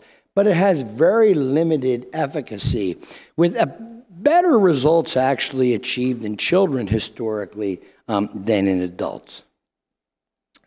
Now, away from the kind of isolated drainage is the pure resection pancreatectomy, right? And here you can either have a distal pancreatectomy, which we see here, right? You can have a Whipple, right? Or you can have a total pancreatectomy. And the advantage of the Whipple is when you have a lot of extra pancreatic manifestations of the disease. So, for example, you may have persistent gastric outlet obstruction, you may have stenosis of the duodenum, you may have cholestasis secondary to a biliary stricture. So when you're having extra pancreatic manifestations, then certainly the Whipple is a useful tool for head of the pancreas disease, which includes an inflammatory mass in the head of the pancreas. The distal pancreatectomy has really limited applicability and has been kind of receding from the general surgeon's armamentarium for chronic pancreatitis. Of course, when you talk about the Pusteaux and you combine the drainage plus the resection, that gives you two very common procedures, one called the Berger and the other called the Frey, right? The Berger is typically favored by the Europeans, and the Frey has been typically favored by the North Americans. And basically, you see both of them here, but I'll go into detail much more in a moment. And basically, the Frey is technically much easier, right? What you do is you basically do a Pusteaux, and then you extend that incision to include the anterior component of the head of the pancreas, and then you use your roux limb to kind of drain the entire pancreas, including the head and the major duct. The Berger is a little bit different in that they actually resect the head of the pancreas and then use the same roux limb in a much more sophisticated reconstruction, which I'll show you in a moment. So starting with the easy, the Frey procedure was reported by Charles Frey. It was in 1987 in the Annals of Surgery. This is his original paper. And here were the results that he obtained in a cohort of 50 patients.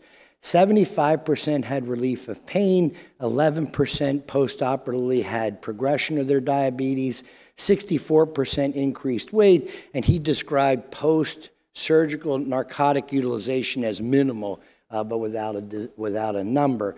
And here you can kind of see, by extending the kind of classic Pusteaux to include the head of the pancreas, you then set up a target for the roux limb to completely drain the organ. Within the very same period of time, Berger produced these results, which are almost identical to Frey. And it's arguable who was first. Berger was probably first by a year or two, but in the strict ordering of sequence, technically Frey was ahead of him, but certainly Berger had been doing this prior and for longer than Frey had been. And Berger is a German. Of course, Frey was in the United States. But when you look at his operation, this is his original drawing, and it shows what the goal of the Berger is, and that is to preserve the duodenum with a small rim of pancreatic tissue. Here's your common bile duct, your pancreatic duct, and your major pancreatic duct. So this is going to be his target for the roux limb, which, as you can see, is a lot more sophisticated, a lot more complicated than the Frey procedure. And what he did in his series was triple what Frey's was and published within 2 years of each other. And what he did is on 2/3 of the patients, roughly 75 to 80 patients, he did the roux limb to completely enclose both the distal pancreas, biliary tree, and major pancreatic duct. And in another 25% of patients, he extended that and extended a Pusteaux onto them and extended the roux limb out even further. And just to quickly go back, you can see that he essentially produced almost the identical results. So the question really became, which one do you use, right? And there were a series of at least 4 different prospective randomized trials trying to figure out which one was better, the Berger or the Frey. And the bottom line is it depends on the center, and it depends on the principal surgeon's experience. As one could imagine, you know, the people who did the Berger were quite gifted technically, and as a result, they tended to have better results than the Frey. And even when you looked at the Berger versus the Whipple procedure for inflammatory head of the pancreas results, the Berger always came up in single-center studies better than the Whipple, both for length of time, blood loss, minor improvement in hospitalization. So, but again, these were all isolated centers with a lot of performer bias, a lot of surgeon bias. So the kind of best paper that came out last year in The Lancet, and it basically was an 18-center European study that compared the Whipple versus the Berger, principally. And what it showed was there were 250 patients across 18 centers, and at the end of the day, there was no significant difference between the total pancreatic procedure and the partial pancreaticoduodenectomy between the groups. So at the end, any one of these techniques actually can be tailored to the patient to deliver relatively similar results depending upon what you find, how much extra pancreatic disease they have, and where the disease is within the pancreas. So that's a lot in a little bit of time, but the bottom line is that the operative therapy is clearly superior to medical therapy for chronic pancreatitis. And it really requires an approach tailored to the patient. Overall, the results are what they are. They're not particularly good over the last 30 years, but in individual cases, particularly the alcoholics, of which most of these studies were the major cohort, cessation of alcohol plus surgery may deliver results that are reasonable in about 2/3 of the patients. However, with respect to the genetics, the autoimmunes, and the idiopathics, much more radical procedures are necessary to completely remove the pancreas. The anatomic location certainly is helpful in planning your operation via a drainage or drainage plus resection procedure, as is the overall health status of the patient, with the Pusteaux being the least morbid of the group. Again, it's really tailored, specific therapy, and the most important take-home point, I think, is you have to consider all these historic operations in the context of current technology with respect to auto-islet, because every one of these is going to substantially impact or negate even the ability to recover islet cells since after that surgery is complete. So with that, I hope I've laid the table for talking about total pancreatectomy with auto-islet, and I'll be happy to answer any questions you may have. Thank you.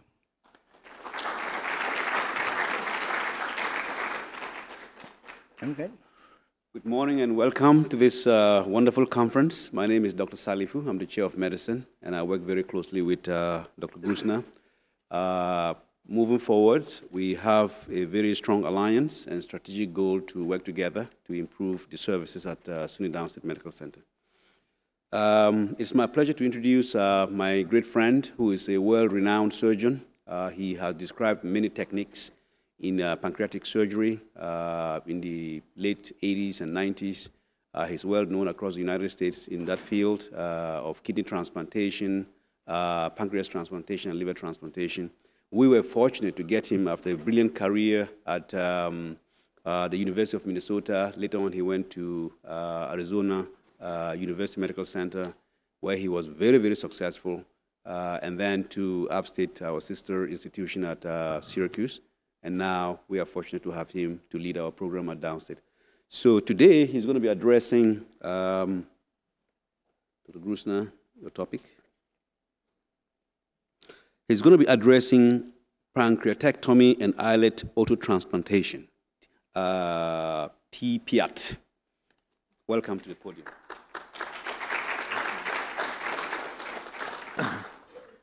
Thank you, Dr. Salifu. I may just want to make one brief comment. It is rare to have both the chairs of medicine and surgery have a common interest, and that is transplantation. And this is really to the good of this institution, because I have worked under different circumstances where the chairs of surgery and medicine were fighting, and that was not good for the institution. So I'm very grateful that we have Dr. Salifu here to lead the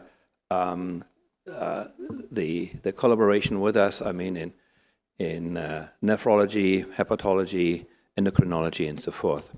So I'm going back briefly to what Dr. Wren said, because that's a good segue.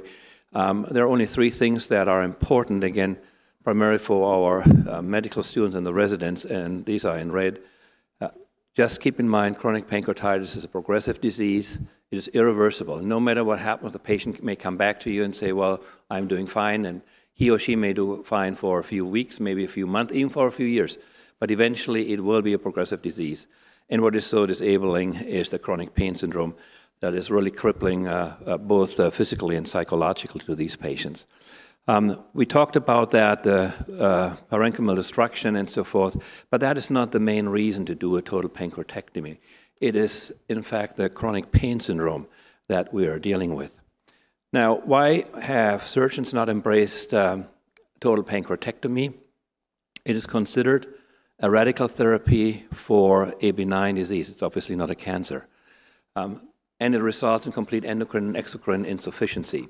And I will talk about that later. The surgical induced diabetes is different than type 1 diabetes because the organ does not only not produce insulin, but also no glucagon and none of the other pancreatic hormones. But it does relieve pain, there is no doubt about it, much more so than what we see with the Whipple procedure or the distal pancreatectomy or any of these combined procedures, because once you leave diseased tissue behind, the pain will recur. So islet auto-transplantation, which is offered only at few institutions still throughout the United States because it requires investment on part of institutions to build a laboratory to make it happen, a laboratory staff, someone who directs the laboratory and so forth. But islet auto-transplantation, if done simultaneously or shortly subsequently to the procedure, preserves beta cell function and minimizes or prevents the development of diabetes mellitus. Now, TPIAT is not a one-man show. It requires an entire team, and it's shown here, I mean, from nursing staff in the OR, ICU, and so forth, and obviously, I mean, all kinds of physicians throughout different fields. We need the lab, and then we also, what is equally important, need to follow up our patients. Many of these patients come from other parts of the country to us to have the procedure done here, and we owe it to them follow up so that, I mean, they continue to do well over time. And the same is true in the operating room. Again, this is not a one-man show. It involves an entire team. We do portal vein pressurements intraoperatively when we infuse, and I also will talk in a minute about real-time intraoperative ultrasound and Doppler studies. Now, how do we do total pancreatectomies? We can do them open, or we do them minimally invasively, and that is not laparoscopically, that is robotically, and I'll tell you in a minute why that is. Now, the open procedure, open pancreatectomy, is very standardized. One of my former faculty, Dr. Desai, introduced one element that was not described before, the so-called sling maneuver. But in summary, the way we do the open technique is we remove the entire pancreas en bloc, so we do not divide the neck and then give two pieces of pancreatic tissue to the laboratory. We try to remove the entire gland. We preserve, and this is obviously completely different than for cancer operations where you go after the blood vessels first to avoid any dissemination of tumor cells. We preserve until the very end the inflow vessels, so the gastroduodenal and splenic arteries, and the outflow vessel, that is the splenic vein, and we try to preserve the spleen whenever we can. Now, this is what we described in the literature as the sling maneuver, and it really helps us to much easier sever the uncinate process from the superior mesenteric vessels, because as you know, sometimes the border between superior mesenteric vessels and uncinate process, as well as retropancreatic connective tissue, is difficult to define. So what we do is we put a Penrose drain across the neck or underneath the neck of the pancreas along the superior mesenteric vessels, and then we swing the upper portion of the Penrose drain underneath the gastroduodenal artery and the bile duct in order, and that is shown in a second. This is the preparation. This is the Penrose drain here. The upper portion is then pulled underneath the gastroduodenal artery and the bile duct toward the right side of the patient. This is how it looks, and now you can see how nicely the Penrose drain actually allows the separation between the uncinate process and the retropancreatic tissue, and you just basically do that with the cautery or the harmonic scalpel, depending on what technique you are using along the uncinate process. This is a slide that shows you one of these pancreata before it's removed, splenic artery, gastroduodenal artery, the splenic vein, obviously you cannot see. The spleen is left intact. You may wonder why are they taking a seemingly normal pancreas out. About 15% of all patients with chronic pancreatitis have minimal change disease or small ductal disease, and the pancreas looks more or less normal. And it's again the pain and the fact that these patients are already on exocrine substitution, enzyme substitution, that makes it so difficult. This is how it looks after the pancreas is removed. The splenic artery, the splenic vein, the gastroduodenal artery are all clamped, so is the bile duct for the reconstruction. In some cases, we always try to preserve the spleen. In cases where we find an accessory spleen, and we had a few of these patients who were more liberal, and we removed the spleen because these accessory spleens tend to grow over time and take over the function when it comes to the avoidance of the abscess syndrome of a regular spleen. Now, there's also a big difference when we do a total pancreatectomy for chronic pancreatitis. As you can see, the cava, the aorta, the portal vein, you can see them, but they are not cleaned. This is a cancer operation, how we do them, where basically all the lymph nodes along the vena cava, the portal vein, the aorta, the superior mesenteric artery, and so forth, are all taken away. So it's a big difference doing a total pancreatectomy for chronic pancreatitis or for cancer. This is how it most of the time looks like. This is a completion pancreatectomy. Pancreas looks like a rock, is a rock, and as you can imagine, it's very difficult to identify any cells in there that are used for the islet autotransplant part of the procedure. There are more examples of that. The pancreas, as Dr. Renz already mentioned, is very atrophic most of the time or completely fibrotic, as shown on the right side of the slide. Now, the procedure is done in such a way that we do the operation. We remove the pancreas. We hand it over. While that is taking place, the GI reconstruction takes place. It usually takes a little bit longer for the islets to come back. Or if we ship out the pancreas to a remote facility, then we close the patient first, and then the following day we do the islet infusion. This is how it was done in Arizona. This was described by Horacio Arillo, who is in the audience. He was the first one to bring telemedicine into the structure of this procedure, in that we had a monitor in the operating room to see what was going on in the laboratory, and he, on the other hand, could see in the laboratory what we were doing, so we really could optimally time, what the construction, reconstruction, and how it was done, whereas, he would concentrate on the islet isolation.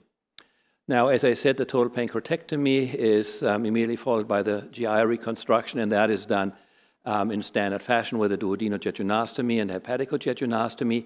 And then the islet infusion is usually started in that we measure the baseline portal vein pressure, which is anywhere between 7 and 10 millimeters Hg. Now, it can shoot up in the 30 or 40 range, and that can give rise to portal vein thrombosis, a rare but a very serious complication when it occurs.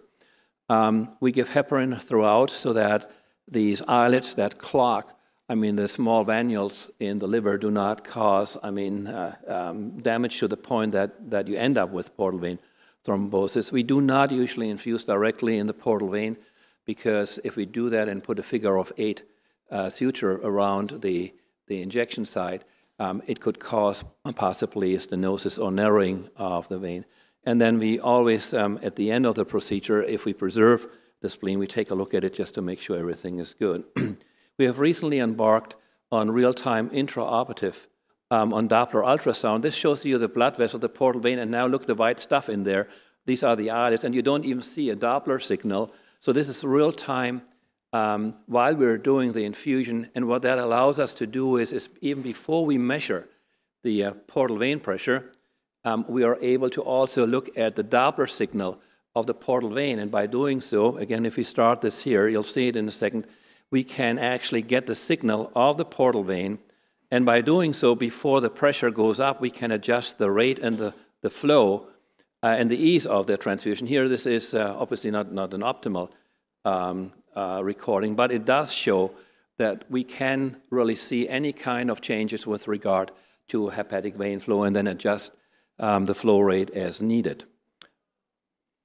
And then here, this I think is a longer clip. It really shows the same. And Robert, if you go more to the middle of and forward a little bit toward the middle of the entire clip, right there, just forward a little bit. You will see that we are also at the same time getting Doppler signals of the hepatic artery and the hepatic vein. And we haven't done that in many patients yet. This was actually introduced by Drs. Renz and Schwartzman during the procedure. The hepatic artery flow pattern, the Doppler flow pattern, and the hepatic vein flow pattern is not any different, as you would expect. Now, if you have portal vein thrombosis, however, you would see, or the starting symptoms of portal vein thrombosis, you would see an increase in hepatic artery flow, which we have not seen. Because if the portal vein, as you know, even shows partial thrombosis, the hepatic artery will take over and increase, and there will be a much greater upstroke than without it. So these are some of the results that we had back during my time in Arizona. And again, the people that were really heavily involved in that program were Dr. Rilo and his wife, Renee, as well as Drs. Desai and Rana, and then on the general surgery side, Dr. Galvani. We performed a number of robotic procedures, in about 10% closer to the end of the initial experience. But what you can also see on this slide is that these patients are complicated with regard to the number of previous pancreatic surgeries, ERCPs, or all kinds of abdominal surgeries. As you know, most patients with chronic pancreatitis undergo a cholecystectomy before anything else is done. So why did we do it robotically and not laparoscopically? The answer is easy. The flexibility and the movement of the instruments is much more delicate with a robot than it is with a laparoscope. And it really has enabled more and more general surgeons to do pancreas surgery using the robotic rather than laparoscopic techniques. Laparoscopic techniques are clearly the way to go when it comes to cholecystectomy or to colon cases and so forth. But when it comes to liver and to pancreatic minimal invasive resection, the robot is clearly superior to laparoscopic techniques. Dr. Galvani was the one who described the first case. And again, the technique, we adopted the same as we did it with the open technique, the removal of the entire pancreas, preservation of the blood flow, and then the spleen preservation until the very end. This is the setup. These are the 3 trocars, the 5mm trocars of the Da Vinci robot, as shown here. And there might be more changes coming over the next few years now, as other companies are now developing new robots. And I think maybe in 10, 15 years, we're actually at a stage where we don't have the robots outside anymore, but where, I mean, the instruments are all inside the abdomen of the patient. I mean, a number of companies have engaged in this development, and I think within 10, 15 years, we will see much more movement in that regard than what had happened over the last 15 years, where the Da Vinci robot really was the only way to do it. So 3 trocars for the Da Vinci, and then we have 2 trocars for the camera, and a working part is shown here, 12mm, and then the pancreas is removed through a fan and steel incision. This shows the whole setup in the OR. We now have, obviously, the Da Vinci with the 2 chairs and the 2 consoles. Assisting surgeon is still on the side of the patient, and then obviously a scrub nurse. So we enter through the lesser sac, take care of the stomach and the liver, as shown here, and pull them in a cephalate position. Then we get down to the tail of the pancreas, as shown here, free it up towards here's the liver and the stomach retractor. We go toward the tail of the pancreas. We isolate the splenic artery and splenic vein. We divide them with the stapler. Then we move retroperitoneally towards the confluence between splenic vein here and portal vein. We dig out the splenic artery, and then after that we stay on the upper margin of the pancreas towards the portal vein, as you can see here, and the common bile duct, as well as the gastroduodenal artery. Once all of that is done, we do the Coca maneuver, as shown here, and we free up the first loop of jejunum. When that is done, we divide the first portion of the duodenum about 2 or 3 inches below the splenic, before the pylorus. The vessels are then divided, as is the bile duct, as you could see. Then the specimen is handed over to the laboratory. We do the biliodigestive hepaticojejunostomy in standard fashion, as we also do a duodenojejunostomy. Now, in contrast to the open procedures, this is not one loop. We actually divide that loop between the gastro or the duodenojejunostomy and the hepaticojejunostomy, so that we end up with two Roux-en-Y loops. And these two Roux-en-Y loops are then at the end sutured together. This is again the jejuno-jejunostomy or preparation of the jejuno-jejunostomy. When all of that is done, we infuse the islets into the splenic vein stump as shown here. When all that is done, we take one more look at the at the spleen itself, and that summarizes in 2.5 minutes what actually takes 10 to 12 hours. It's a long procedure. So in a couple of patients, we had to remove the spleen. Sometimes you leave the spleen and you still have to go back and remove it because it does not survive. But in most patients, we were actually able to keep the spleen in. The robotic procedure is safe and feasible. The robotic approach allows for safe vascular dissection. Now, there is no doubt that the OR time initially is longer, not significantly, as you can see here. But this is a 10-hour operation. This is an 11 or 12-hour operation. But what it does, I mean, just look at the mean length of stay.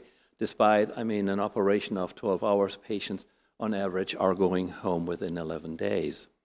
Now, why are we still struggling with, even if we have enough islets, with the fact that not all patients, and I'll show you in a second, not all patients are insulin independent? Why are we struggling with that? Because, I mean, you obviously take these islets out.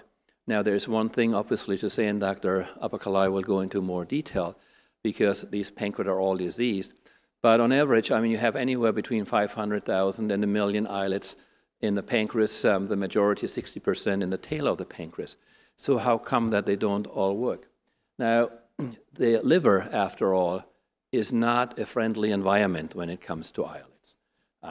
There are coagulation factors, there's complement, there are cytokines, there's nitric oxide, there are macrophages, dendritic cells, Kupffer cells, all entities that, I mean, once something that does not belong into the liver is attacked, and that's what happens. And then, obviously, every islet has its own inflow and outflow vessel in the pancreas.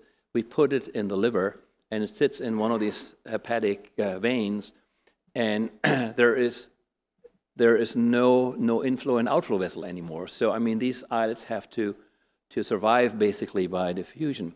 Then there's islet cell apoptosis. We also lose about half of all the islets during the isolation process. Again, that will be the topic of the next talk. There is ischemia reperfusion injury. Then we also have to deal with beta cell exhaustion after some time. So there are many, many components that make it very tricky. This shows you the results that Horacio Rilo and I had in Arizona. As you can see, insulin independence was seen only in 1/3, true insulin independence, only 1/3 of the patients. In a little more than 1/3, patients required less than 10 units of insulin. And we also, I mean, even if a patient required only 1 or 2 units, I mean, we did not consider that as complete insulin independence. But then there were almost 1/3 of the patients that required more than 10 units of insulin per day. Now, what are the factors associated with insulin independence? There are many, like high islet yield, high islet mass, no prior pancreatic surgery, no calcification, young recipient, age, short duration of disease. The key is early referral. Don't wait until the patient becomes diabetic, develops exocrine insufficient, and so forth. Once the diagnosis has been made, I mean, there is no reason, I mean, to continue with ongoing stent placements and ERCP. We had one patient who had over 60 ERCPs. Just think of that. You know, I mean, just the idea of having one ERCP is painful. But can you imagine having 60 of them and nothing really works? And then, I mean, things go on. I mean, the patient undergoes a cholecystectomy, which doesn't help. Then the next thing is, oh, well, resect the head of the pancreas or the tail of the pancreas, doesn't help. And then in the end, I mean, there's very little left that we can do when it comes to islet allo-transplantation. Now, this is also a slide of Horacio Rilos, which shows the glucose the continuous glucose monitoring, which is completely normal in a patient who received a functioning islet transplant. This is in a patient who did not get an islet transplant. And this is what I meant when I earlier said that surgically induced diabetes is a much more brittle form of diabetes than what we usually see in type 1 diabetics. Now, not everyone obviously can undergo an islet autotransplant. In our series, we had about 60 patients who underwent an islet transplant and 20% that did not. And this is the difference in survival.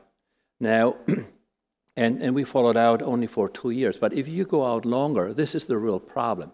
It's hypoglycemic episodes and hypoglycemic unawareness. And I'm sure Dr. Robertson may talk about that in a little bit more detail later.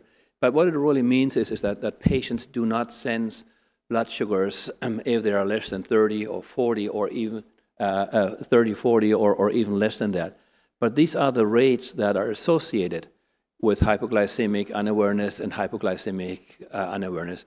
The mortality rates are anywhere between 2 and 10% per year. Now, you extrapolate that with a number of years, and you understand why Dr. Schwartzman was saying that the mortality for patients with chronic pancreatitis at 10%, at 10 years is about 10%, at 20 years is 55%, and that is true for those patients that undergo total pancreatectomies.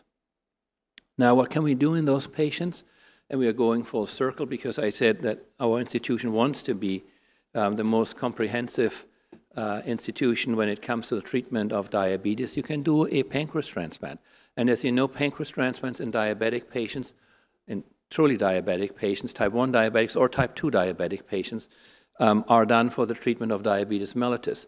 If you do a pancreas transplant in patients with chronic pancreatitis, you not only cure the endocrine insufficiency, but also the exocrine insufficiency. Now, we haven't talked a lot about that, and most patients usually are well controlled with enzyme replacement, but not all of them. I mean, many of the patients, I shouldn't say many, but about 40% of the patients require frequent changes in the types of pancreatic enzymes that they take, or a combination of different enzymes.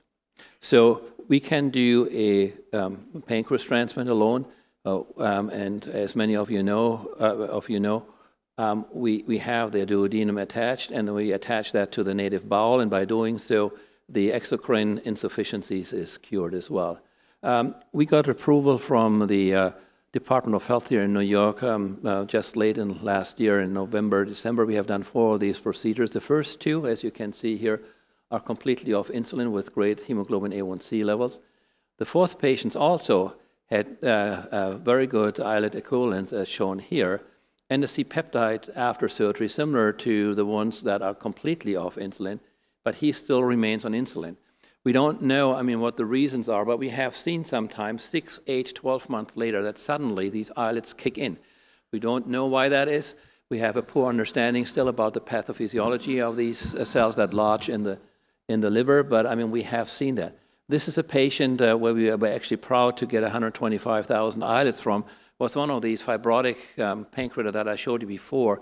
I thought, I mean, we wouldn't get any islets, and Dr. Apokalai is probably one, maybe the best isolationist in the country, and we got 125,000 back.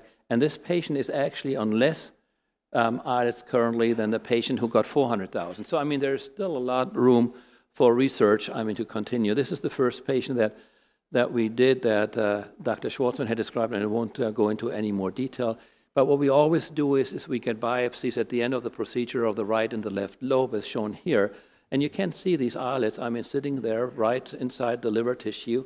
In that particular case, this patient came off TPN 10 days after the procedure, after not having been able to eat anything for over 2 years.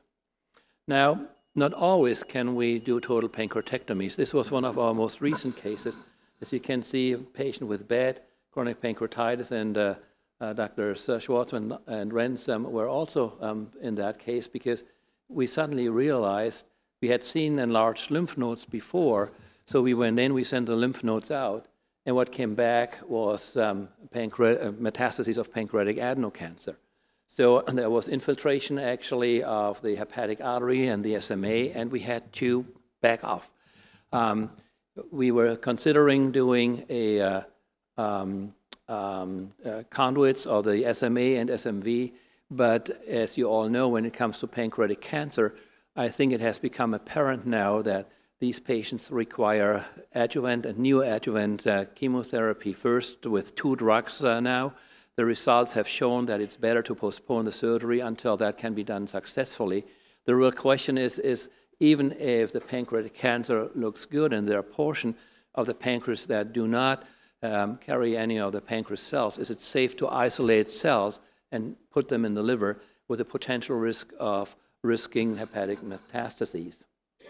Now, in summary, total pancreatectomy with islet autotransplant is associated with a low surgical morbidity and mortality. I didn't go into the detail there.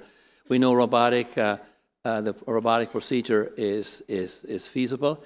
What is also important is even if you don't get the patient completely off insulin, and I showed you the results earlier, if these patients are on relatively small doses of insulin, what we don't see are the wide excursions usually that you see in brittle diabetics or in surgically induced diabetes. So even a total islet mass of whatever 30, 40,000 cells will ameliorate the symptoms of diabetes and make it easier for the patients to be on insulin.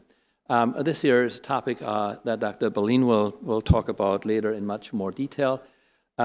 Again, what is key is the early referral in order to achieve insulin independence. Patients that are diagnosed with chronic pancreatitis should go to a center that does total pancreatectomy and offers some islet autotransplantation at the same time. For those patients where it cannot be done, obviously a pancreas transplant might be an option. And it's slowly evolving the TPIAT as the gold standard in the surgical treatment of chronic pancreatitis and chronic pain syndrome. There's also evidence that more and more of the surgical textbooks now actually have chapters on TPIAT, which was unheard of even in the 1990s. So the procedure is slowly getting acceptance.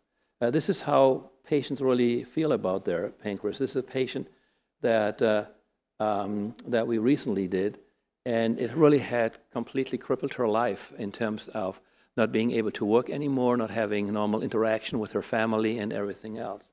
And I'll show this patient of Dr. Rilos and mine. Hi, I'm Whitney Yates, and I'm a patient of Dr. Some of you have seen it, but I think it's so characteristic of what these patients go through. So that's, again, for the one that have not seen it, it's a good summary. So that you can hear a real-life experience from somebody that had the TPAIT and how I'm doing now. My story started in 2009. I was 23. I had never been sick before in my life. I'd never been to a hospital. I'd never had any sort of medical crisis. And I was living in San Diego and came down with something terrible. Didn't know what it was. Went to the emergency room and they said, your pancreas is inflamed. Did you drink any alcohol last night or eat any high-fat foods? And I said, well, yes, I did. I had 2 vodka cranberries and a burrito. It was Valentine's Day and I'd gone out with some friends. And they said, oh, well, that's why this happened. You need to never eat high-fat food again, and you need to never drink alcohol again. Anytime you do, it can set your pancreas off. After spending 14 days in the hospital with that attack, I came home and I followed everything they said. I didn't have a sip of alcohol. I didn't eat anything with fat, and I got sick again. Went into the emergency room, same thing. Have you been drinking? No, I wasn't an alcoholic. I didn't have an alcohol problem, but for some reason that's all the focus was on, is the food and the drink. After I got home from that attack, I never recovered again. So I moved back to Arizona where my family was from and continued seeing every GI specialist I could find. The last GI specialist wanted to take out my gallbladder, so we did that. And he was certain that that was the issue that was causing all my problems, and that once it was gone, I'd be better. So we did the gallbladder, then we started doing stents and ERCPs. Nothing was working. I was at the point where I was in the hospital every week with an attack, going to the emergency room all the time. My mom and I flew to the Mayo Clinic in Minnesota because I had heard that they were really good with pancreatic diseases. The doctor said it's progressive, you're not going to get better, your pancreas is damaged, and it's just going to keep going. So I left that appointment really discouraged and didn't really know what to do. At that point I weighed 90 pounds, I'm 5'9". I was withering away, I couldn't eat anything, and anything I did eat would set me into an attack. So I came back to Arizona and I went to the Mayo Clinic here and met with a geneticist. She said, you have PRSS1, you have SPINK1, and you also have CFTR mutations. And these are causing your pancreatitis. So I met a woman on Facebook that had surgery at the U of A with Dr. Grusner. So I went for a consultation and I met the requirements for the surgery based on the condition of my pancreas and the genetics and all of that. So after much deliberation, I mean, it wasn't an instant process, we decided to go forward with the surgery. My surgery day was February 16th, 2012. At that point, I was in and out of the hospital every week. Couldn't do anything, had to quit my job, living with my parents, and I was desperate for anything to fix the problem. So my surgery was, I believe, 14 hours, but a lot of it was getting the islets out and all of that. I remember saying to Dr. Grusner, what's the worst thing that happens? It's just diabetes. And he said, no, it's not just diabetes. It's going to change your whole life. It's going to be a big pain in the butt forever. You're going to have highs, you're going to have lows, you're going to have an insulin pump. You know, he explained the severity of diabetes, which was good because it set the expectation that that's what could happen, and it did end up happening. My barometer for success was, I want to get off the narcotic pain medication that I'm on every day. I was on fentanyl pain patches, oxycodone, you name it, I was taking it, and I wanted to live pain-free. I wanted to be out of the hospital, and that is success to me, and I achieved that success. And part of the reason I was able to do that is that I had a team here in Phoenix that the U of A set me up with. Dr. Grusner and Dr. Rillo had set me up with, a pain management doctor. And I would go to him weekly and he would help me step down. And it was a gradual, I would say, 9-month process. And it felt so wonderful to be off everything, no longer relying on anything to get through a day and just being healthy again. So I think that the diabetes and the pain medication were two things that people usually use to indicate success of the surgery. Diabetes to me was a trade-off that was worth it. I would do it again every single day. 2012, I have not been in the hospital one day since I left my surgery. So when they discharged me from that surgery after, I think it was 14 days or something like that, I have not been back in the hospital at all for a single day. So a little bit about what life looks like today for me. The surgery was 2012. In 2014, I met my husband. I was finally able to go out and date people and live my life again. I started my real estate career. I actually started it right before my illness, and then it took off after my illness. So I've been doing real estate successfully in my area for 5 years, and I'm expecting our first child in January of 2017. So I'm finally getting to live life to the fullest and enjoy every day. And I think after you've experienced something like I had in the past, you never forget how lucky you are to be doing what you're doing. So I'm truly living my dreams, and it's all because I had the surgery that saved my life. I owe so much to Dr. Grusner. Okay, so I must disclose I had nothing to do with that video. It showed up on YouTube one day, and I keep showing it because, I mean, if you look at what toll the disease had taken on that young woman, on Whitney, and how she looked before she underwent the surgery, I mean, you realize what it can mean. Now, this YouTube clip has been clicked on thousands of times because, I mean, as you know, we live in the time of social media, and everyone, I mean, is on social media. There are big blogs from patients that have chronic pancreatitis. They go back and forth, and they sometimes travel wide distances to go to the program that they entrust their lives with. And we should always be grateful to these patients that, for what reason ever they are choosing us, whether the program here or in Minnesota or in Kentucky, any place.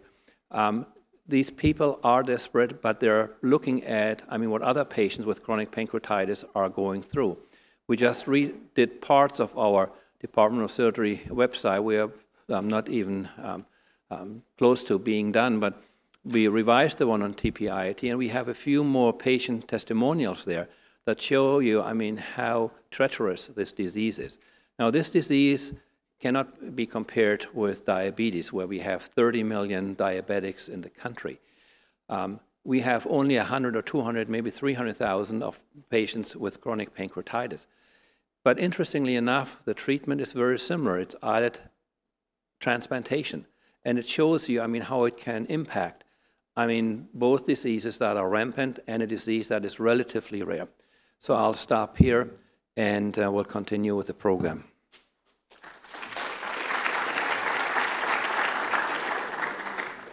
It's always good to hear from the master himself. So that's really very good. And for the medical students in the audience, you see what originality can bring. All this stuff that he's showing, some of the stuff he actually described for the first time in the literature.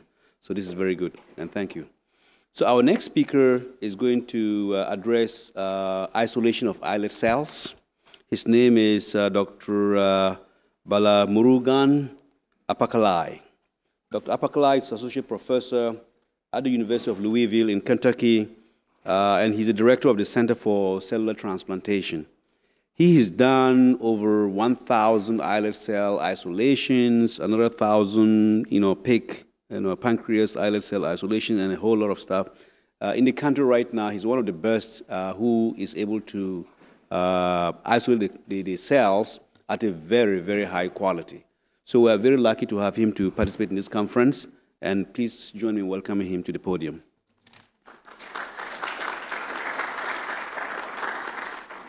Good morning, everybody. As an islet lab director, I would like to share with you how I process human pancreas to isolate the human islet cells for both auto-transplantation as well as allo-transplantation for type 1 diabetic patients. So my surgeon removes the pancreas in the hospital. I take the pancreas to my clean room facility, which is registered under FDA. It's a dedicated clean room GMP facility, good manufacturing facility. We process the pancreas. It takes 4 to 5 hours time with the 4 to 5 members team and return the islet cells back to the patient.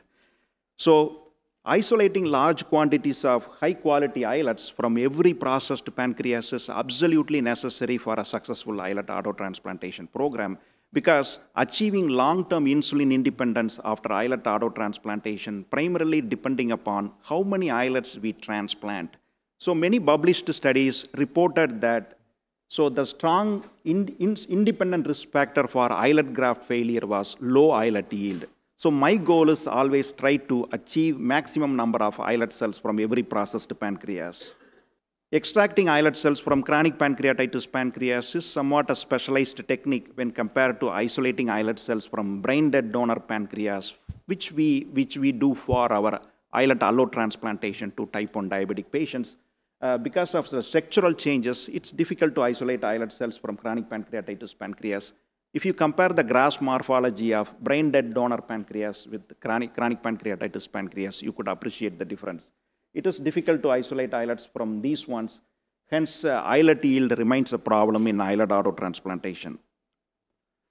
As you see here, isolating islet cells from chronic pancreatitis pancreas poses multiple challenges: alteration in ductal structure, calcification in ducts, and accumulation of fibrous layers in the pancreatic parenchyma can significantly hinder the ability to inject tissue dissociation enzyme. If I cannot inject the tissue dissociation enzyme into the pancreas, I cannot digest the pancreas to release islet cells. If you compare the gross morphology of brain-dead donor pancreas, the procedure is somewhat very straightforward. Before I go into the detail, the basic method of islet isolation is intraductal injection of enzyme collagenase to digest the pancreas in Riccardi chamber to release the islet cells, followed by purification using density gradients in COB299 cell processor. These are the purified islet cells, after purification process. Basically, the intact pancreas will become cell clusters after digesting with the enzyme collagenase and protease. So we use Riccardi chamber to digest the pancreas. As you see here, these are the isolated islet cells stained with the dithizone, and these are exocrine acinar cells. As you know, more than 95% of cells in pancreas are exocrine cells. So I need to purify these islet cells after this digestion process. The entire islet isolation process is well standardized, utilizing thousands of brain-dead donor research pancreases. These are the common steps we use to digest chronic brain-dead donor pancreas for our islet allo-transplantation.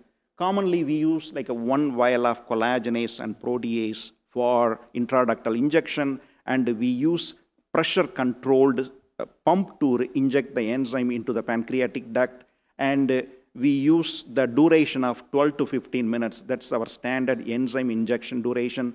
There is no parenchymal injection or no enzyme recirculation in the case of brain-dead donor pancreas. Most of the laboratories follow this islet isolation procedure, but these procedures are not really effective in maximizing islet yield from chronic pancreatitis pancreas. So this is a fundamental problem. So we need to follow, different new method for our chronic pancreatitis cases. Then the other problem is there is no clear cutoff for islet isolation success in the case of chronic pancreatitis pancreas for our islet auto-transplantation.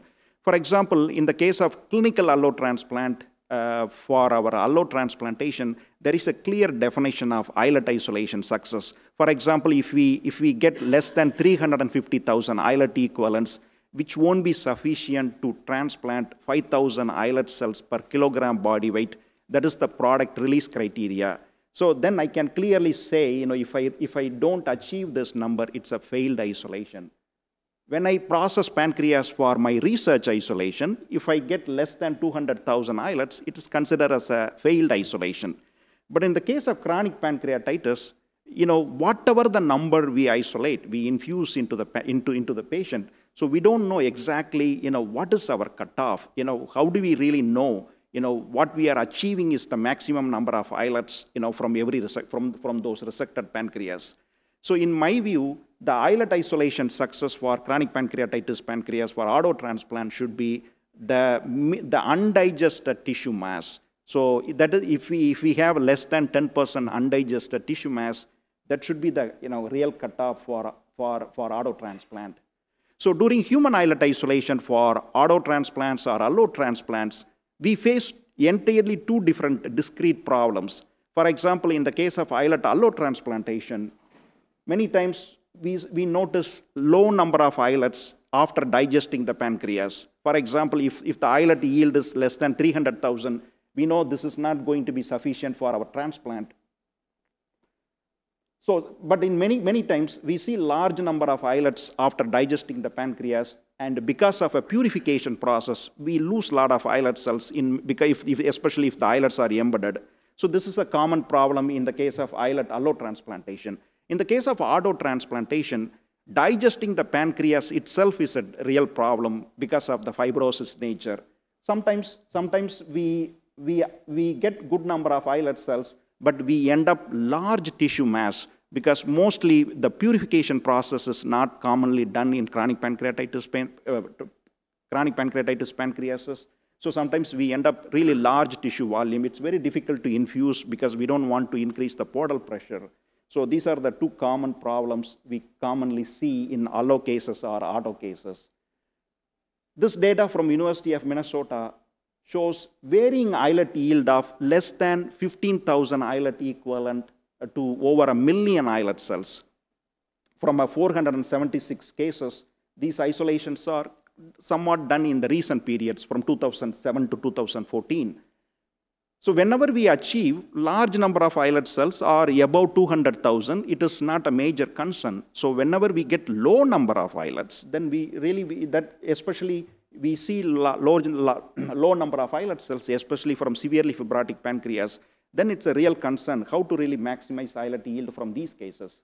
So there could be only two possible reasons. Either the number of islet cells in the given pancreas, in the resected pancreas is really low, or really the technical difficulty to recover the islet cells.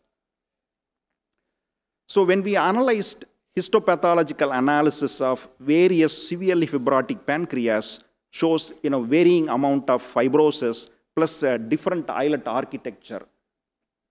But in many cases, we see large number of islets. We could see like a heterotropic, hypertrophic nature of the islet cells even in severely fibrotic cases. For example, when with the islet yield from minimal change chronic pancreatitis is comparable. It was equivalent to brain dead donor pancreas, which we use for our islet allo-transplantation. Even the gross morphology of minimal change chronic pancreatitis is similar to brain dead donor pancreas. The degree of fibrosis and the degree of acinar atrophy generally affect the islet yield. We get low number of islets in severely fibrotic pancreas when compared to minimal and moderate cases. So we analyzed many severely fibrotic pancreatic specimens, and then we use islet area fraction measurement to see, are we really seeing low number of islets? In many cases, as you see here, there are plenty of islets in this pancreas. Although this pancreas is severely fibrotic, it's really difficult to digest the pancreas to release these islets. So that's why the technical difficulty also plays a major role in chronic pancreatitis cases. So in my opinion, the key approaches to maximize islet yield is to minimize the undigestion of chronic pancreatitis pancreas and the effective enzyme delivery and dosing the enzyme according to the severity of fibrosis, and the purification method to reduce the tissue volume instead of trying to purify the islets. We don't need purified islets in the case of chronic pancreatitis cases. So we want to try to get reduced volume of tissue. So with this approach, it's easy to gain high number of islet cells.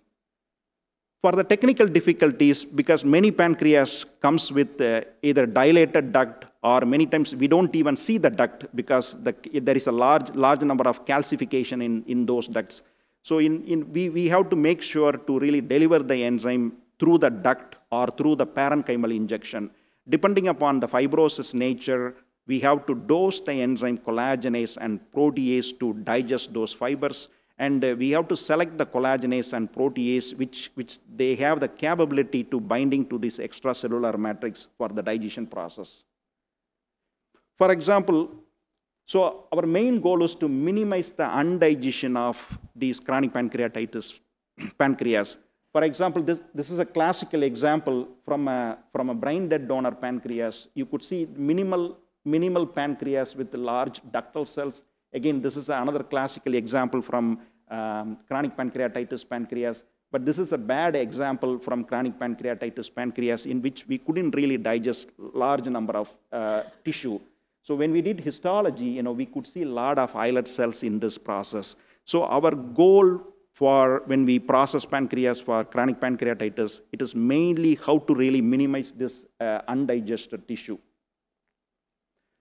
For example, this is the standard approach. These are the modified approach we commonly follow for our auto transplants. So instead of using just one vial of collagenase and protease, which we commonly use for our brain dead donors, so we dose the enzyme. We want to make sure we have more than 26 Wunsch unit per gram pancreas of collagenase, and we use hand syringe injection so that you can really feel the pressure. When you try to inject the enzyme, whether you see whether there is a infusion of enzyme into the pancreatic duct or not.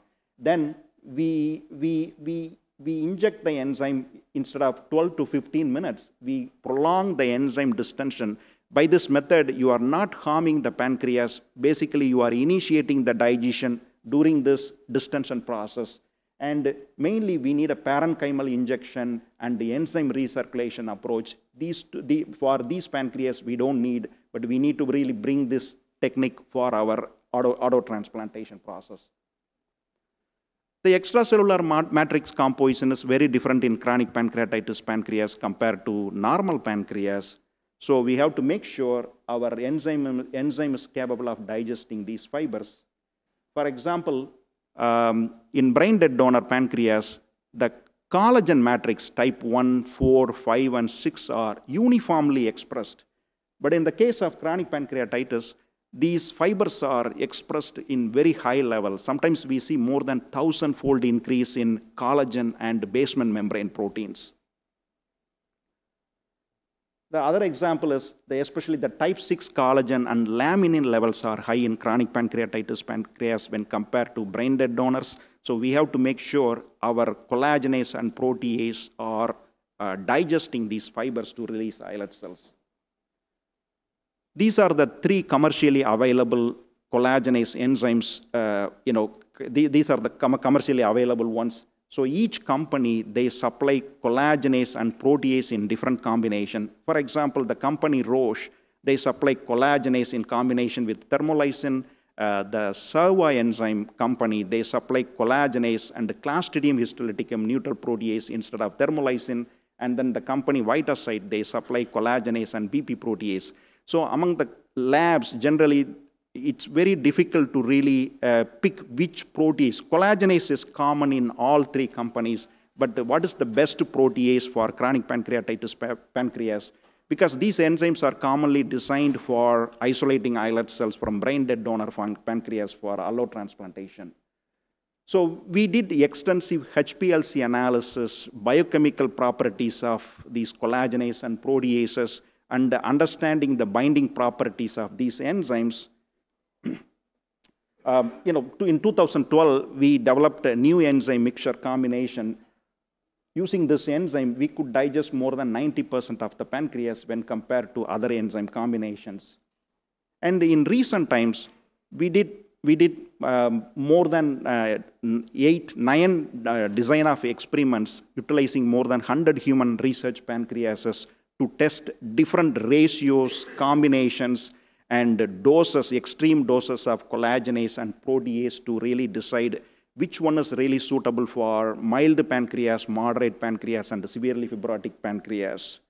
So ultimately, this is kind of our recommendation. This gives more details. Basically, we want to have more than 26 Wunsch unit. If lab is using neutral protease or dispase or thermolysin, this is kind of our recommendation. As enzyme distension is the critical step in the entire islet isolation process, we want to make sure we deliver the enzyme properly, either using pump, in the case of minimal change chronic pancreatitis like this, or using a hand syringe injection to deliver the enzyme throughout the pancreas. In some cases like this, when we see heterogeneous distribution of enzyme, for example, tail portion and duodenal portion received a large amount of enzyme, but here there may be a calcification in this region, so we may have to cut the pancreas, recannulate, and inject the enzyme to reach all parenchymal tissue. In some cases, if the fibrosis is so severe, as you see here, the parenchymal tissue is replaced with white fibrous tissue. So we directly inject the enzyme throughout the pancreas. So otherwise, you cannot really digest these type of pancreases. And we cut the pancreases into numerous pieces so that those pancreases get more enzyme exposure. These are the small techniques we follow to digest the pancreas.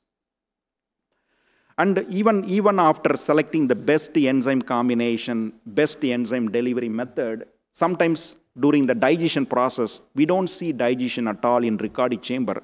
So we wait, usually the digestion time is 15 to 20 minutes. If digestion prolongs more than 30 minutes, we do the enzyme recirculation approach. Basically, with this approach, we open up the chamber, we open up the circuit, collect the enzymes along with the cells, quickly spin the compound, and collect the tissue pellet, and add the enzyme back to the circuit. With this approach, it helps to digest the undigested portion of the pancreas. So this recirculation approach is really essential for chronic pancreatitis pancreas, especially if the digestion process prolongs more than 30 minutes. When we isolate islet cells from pediatric cases, we do a lot of pediatric islet isolations. We see this type of mantled islets. Islet cells are embedded inside the exocrine compartment. Although the exocrine compartment provides some kind of mechanical support to islet cells, but it's difficult to purify the islet cells. All these islet cells will sediment in the co-bag. It's very difficult to really recover these islet cells. Moreover, so this is the normal islets, free from exocrine cells. It's easy to separate. So when islets are like this, it's extremely difficult to separate. Moreover, the islet tissue mass from pediatric cases is very high. From single-gram pancreas, we get almost 0.5 cc pancreatic tissue when compared to older donor, in which commonly we get 0.3 cc.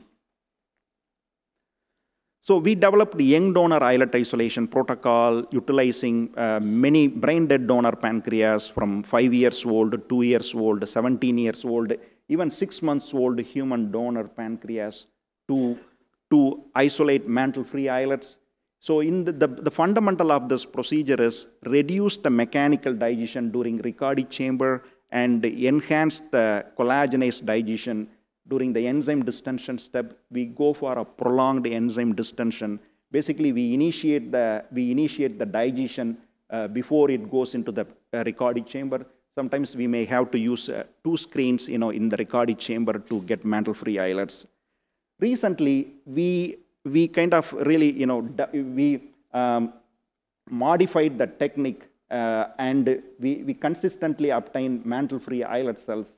In this case, from a young donors, we extensively characterized extracellular matrix components, including various collagen and basement membrane.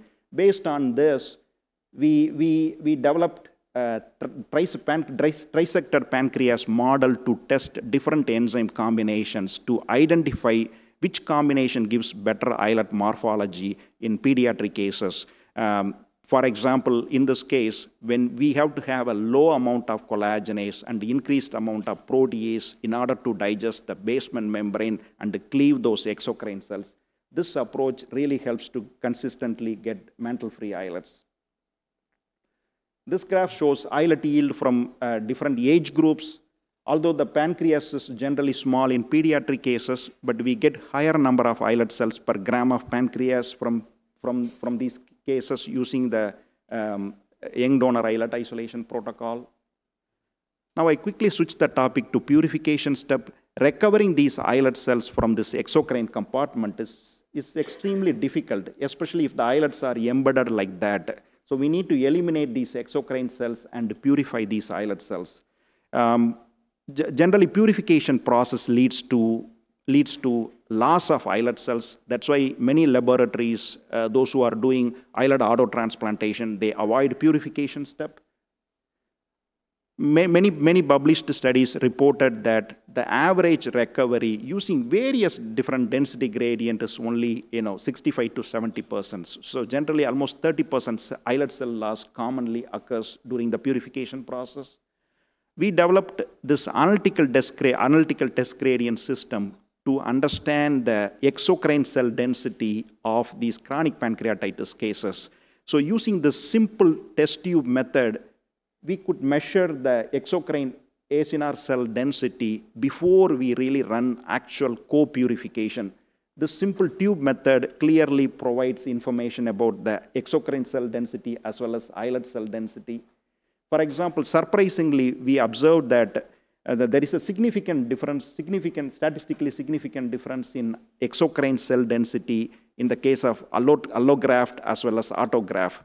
So brain-dead donor pancreas, generally it comes from a brain-dead donor with long cold ischemia, and chronic pancreatitis pancreas, it's from a living donor with short cold ischemia. So if we use generally the gradient materials which we commonly use is designed for our allograft. So if we use this approach, naturally we lose a lot of islet cells. For example, this is the protocol from our clinical islet transplantation consortium protocol. According to this protocol, we have to use 1.10 as a high density and 1.06 as a low density. If we use this densities, we lose a lot of islet cells. Basically, because the exocrine cell density is heavier, we tend to really sediment a lot of islets in this process. So in order to avoid this, so we use a high density purification process in which we use a high density for the bottom. With this procedure, it pushes the exocrine cells to the top layers. So we collect 1 to 12 layers in order to collect the islet cells. So in this procedure, what happens, the islet purity is not really great, but at the same time, we could eliminate a lot of exocrine cells which are sedimenting in the bottom. In this procedure, we also sediment a lot of islet cells with the exocrine cells. For example, this data shows we could reduce the tissue volume of 30 cc to 11 cc with the recovery of 87% using this heavy density approach. So this approach is definitely necessary because in the case of islet allo-transplantation, our goal is to really purify the islets from a 100-gram pancreas. Ultimately, we may get 2 grams, basically 2 cc of tissue in islet auto-transplantation cases from a 100-gram pancreas. Even if we get 15 cc, even up to 20 cc, it is easy to recover maximum number of islets, and the infusion process won't be very difficult. So in summary, so this intraductal enzyme injection for brain-dead donor pancreas, that step will be supplemented with parenchymal enzyme dissection, because both procedures should be followed in the case of chronic pancreatitis. And the enzyme injection duration is strictly 12 to 15 minutes in the case of brain-dead donor pancreas. But in chronic pancreatitis pancreas, we should really increase this injection duration in order to initiate the digestion before it goes into the chamber, Riccardi chamber.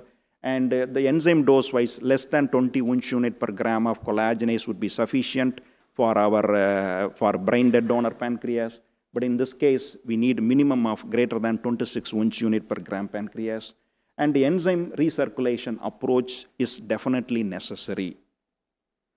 So our focus should be mainly on enzyme, selecting the right enzyme and the enzyme dose and the enzyme delivery approach, plus this recirculation process and the purification with the aim of reducing the tissue volume, and adding cryoprotective compound during islet isolation process, because we use more than 10 different solutions. The islets, the pancreas is exposed to all kind of stress during the process. We expose them to enzymes, we expose them to cold condition, 37 degree, and spinning those cells. So adding this cryoprotective compound, we can really improve, not only improve the islet yield, we can also improve the islet quality. With this, I stop. Thank you.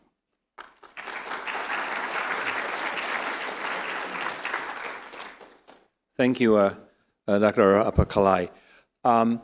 We had made arrangements for a panel discussion, but 2 of our speakers have to leave early, and I rather continue and have a panel discussion with most of them being present. So why don't we take a break now,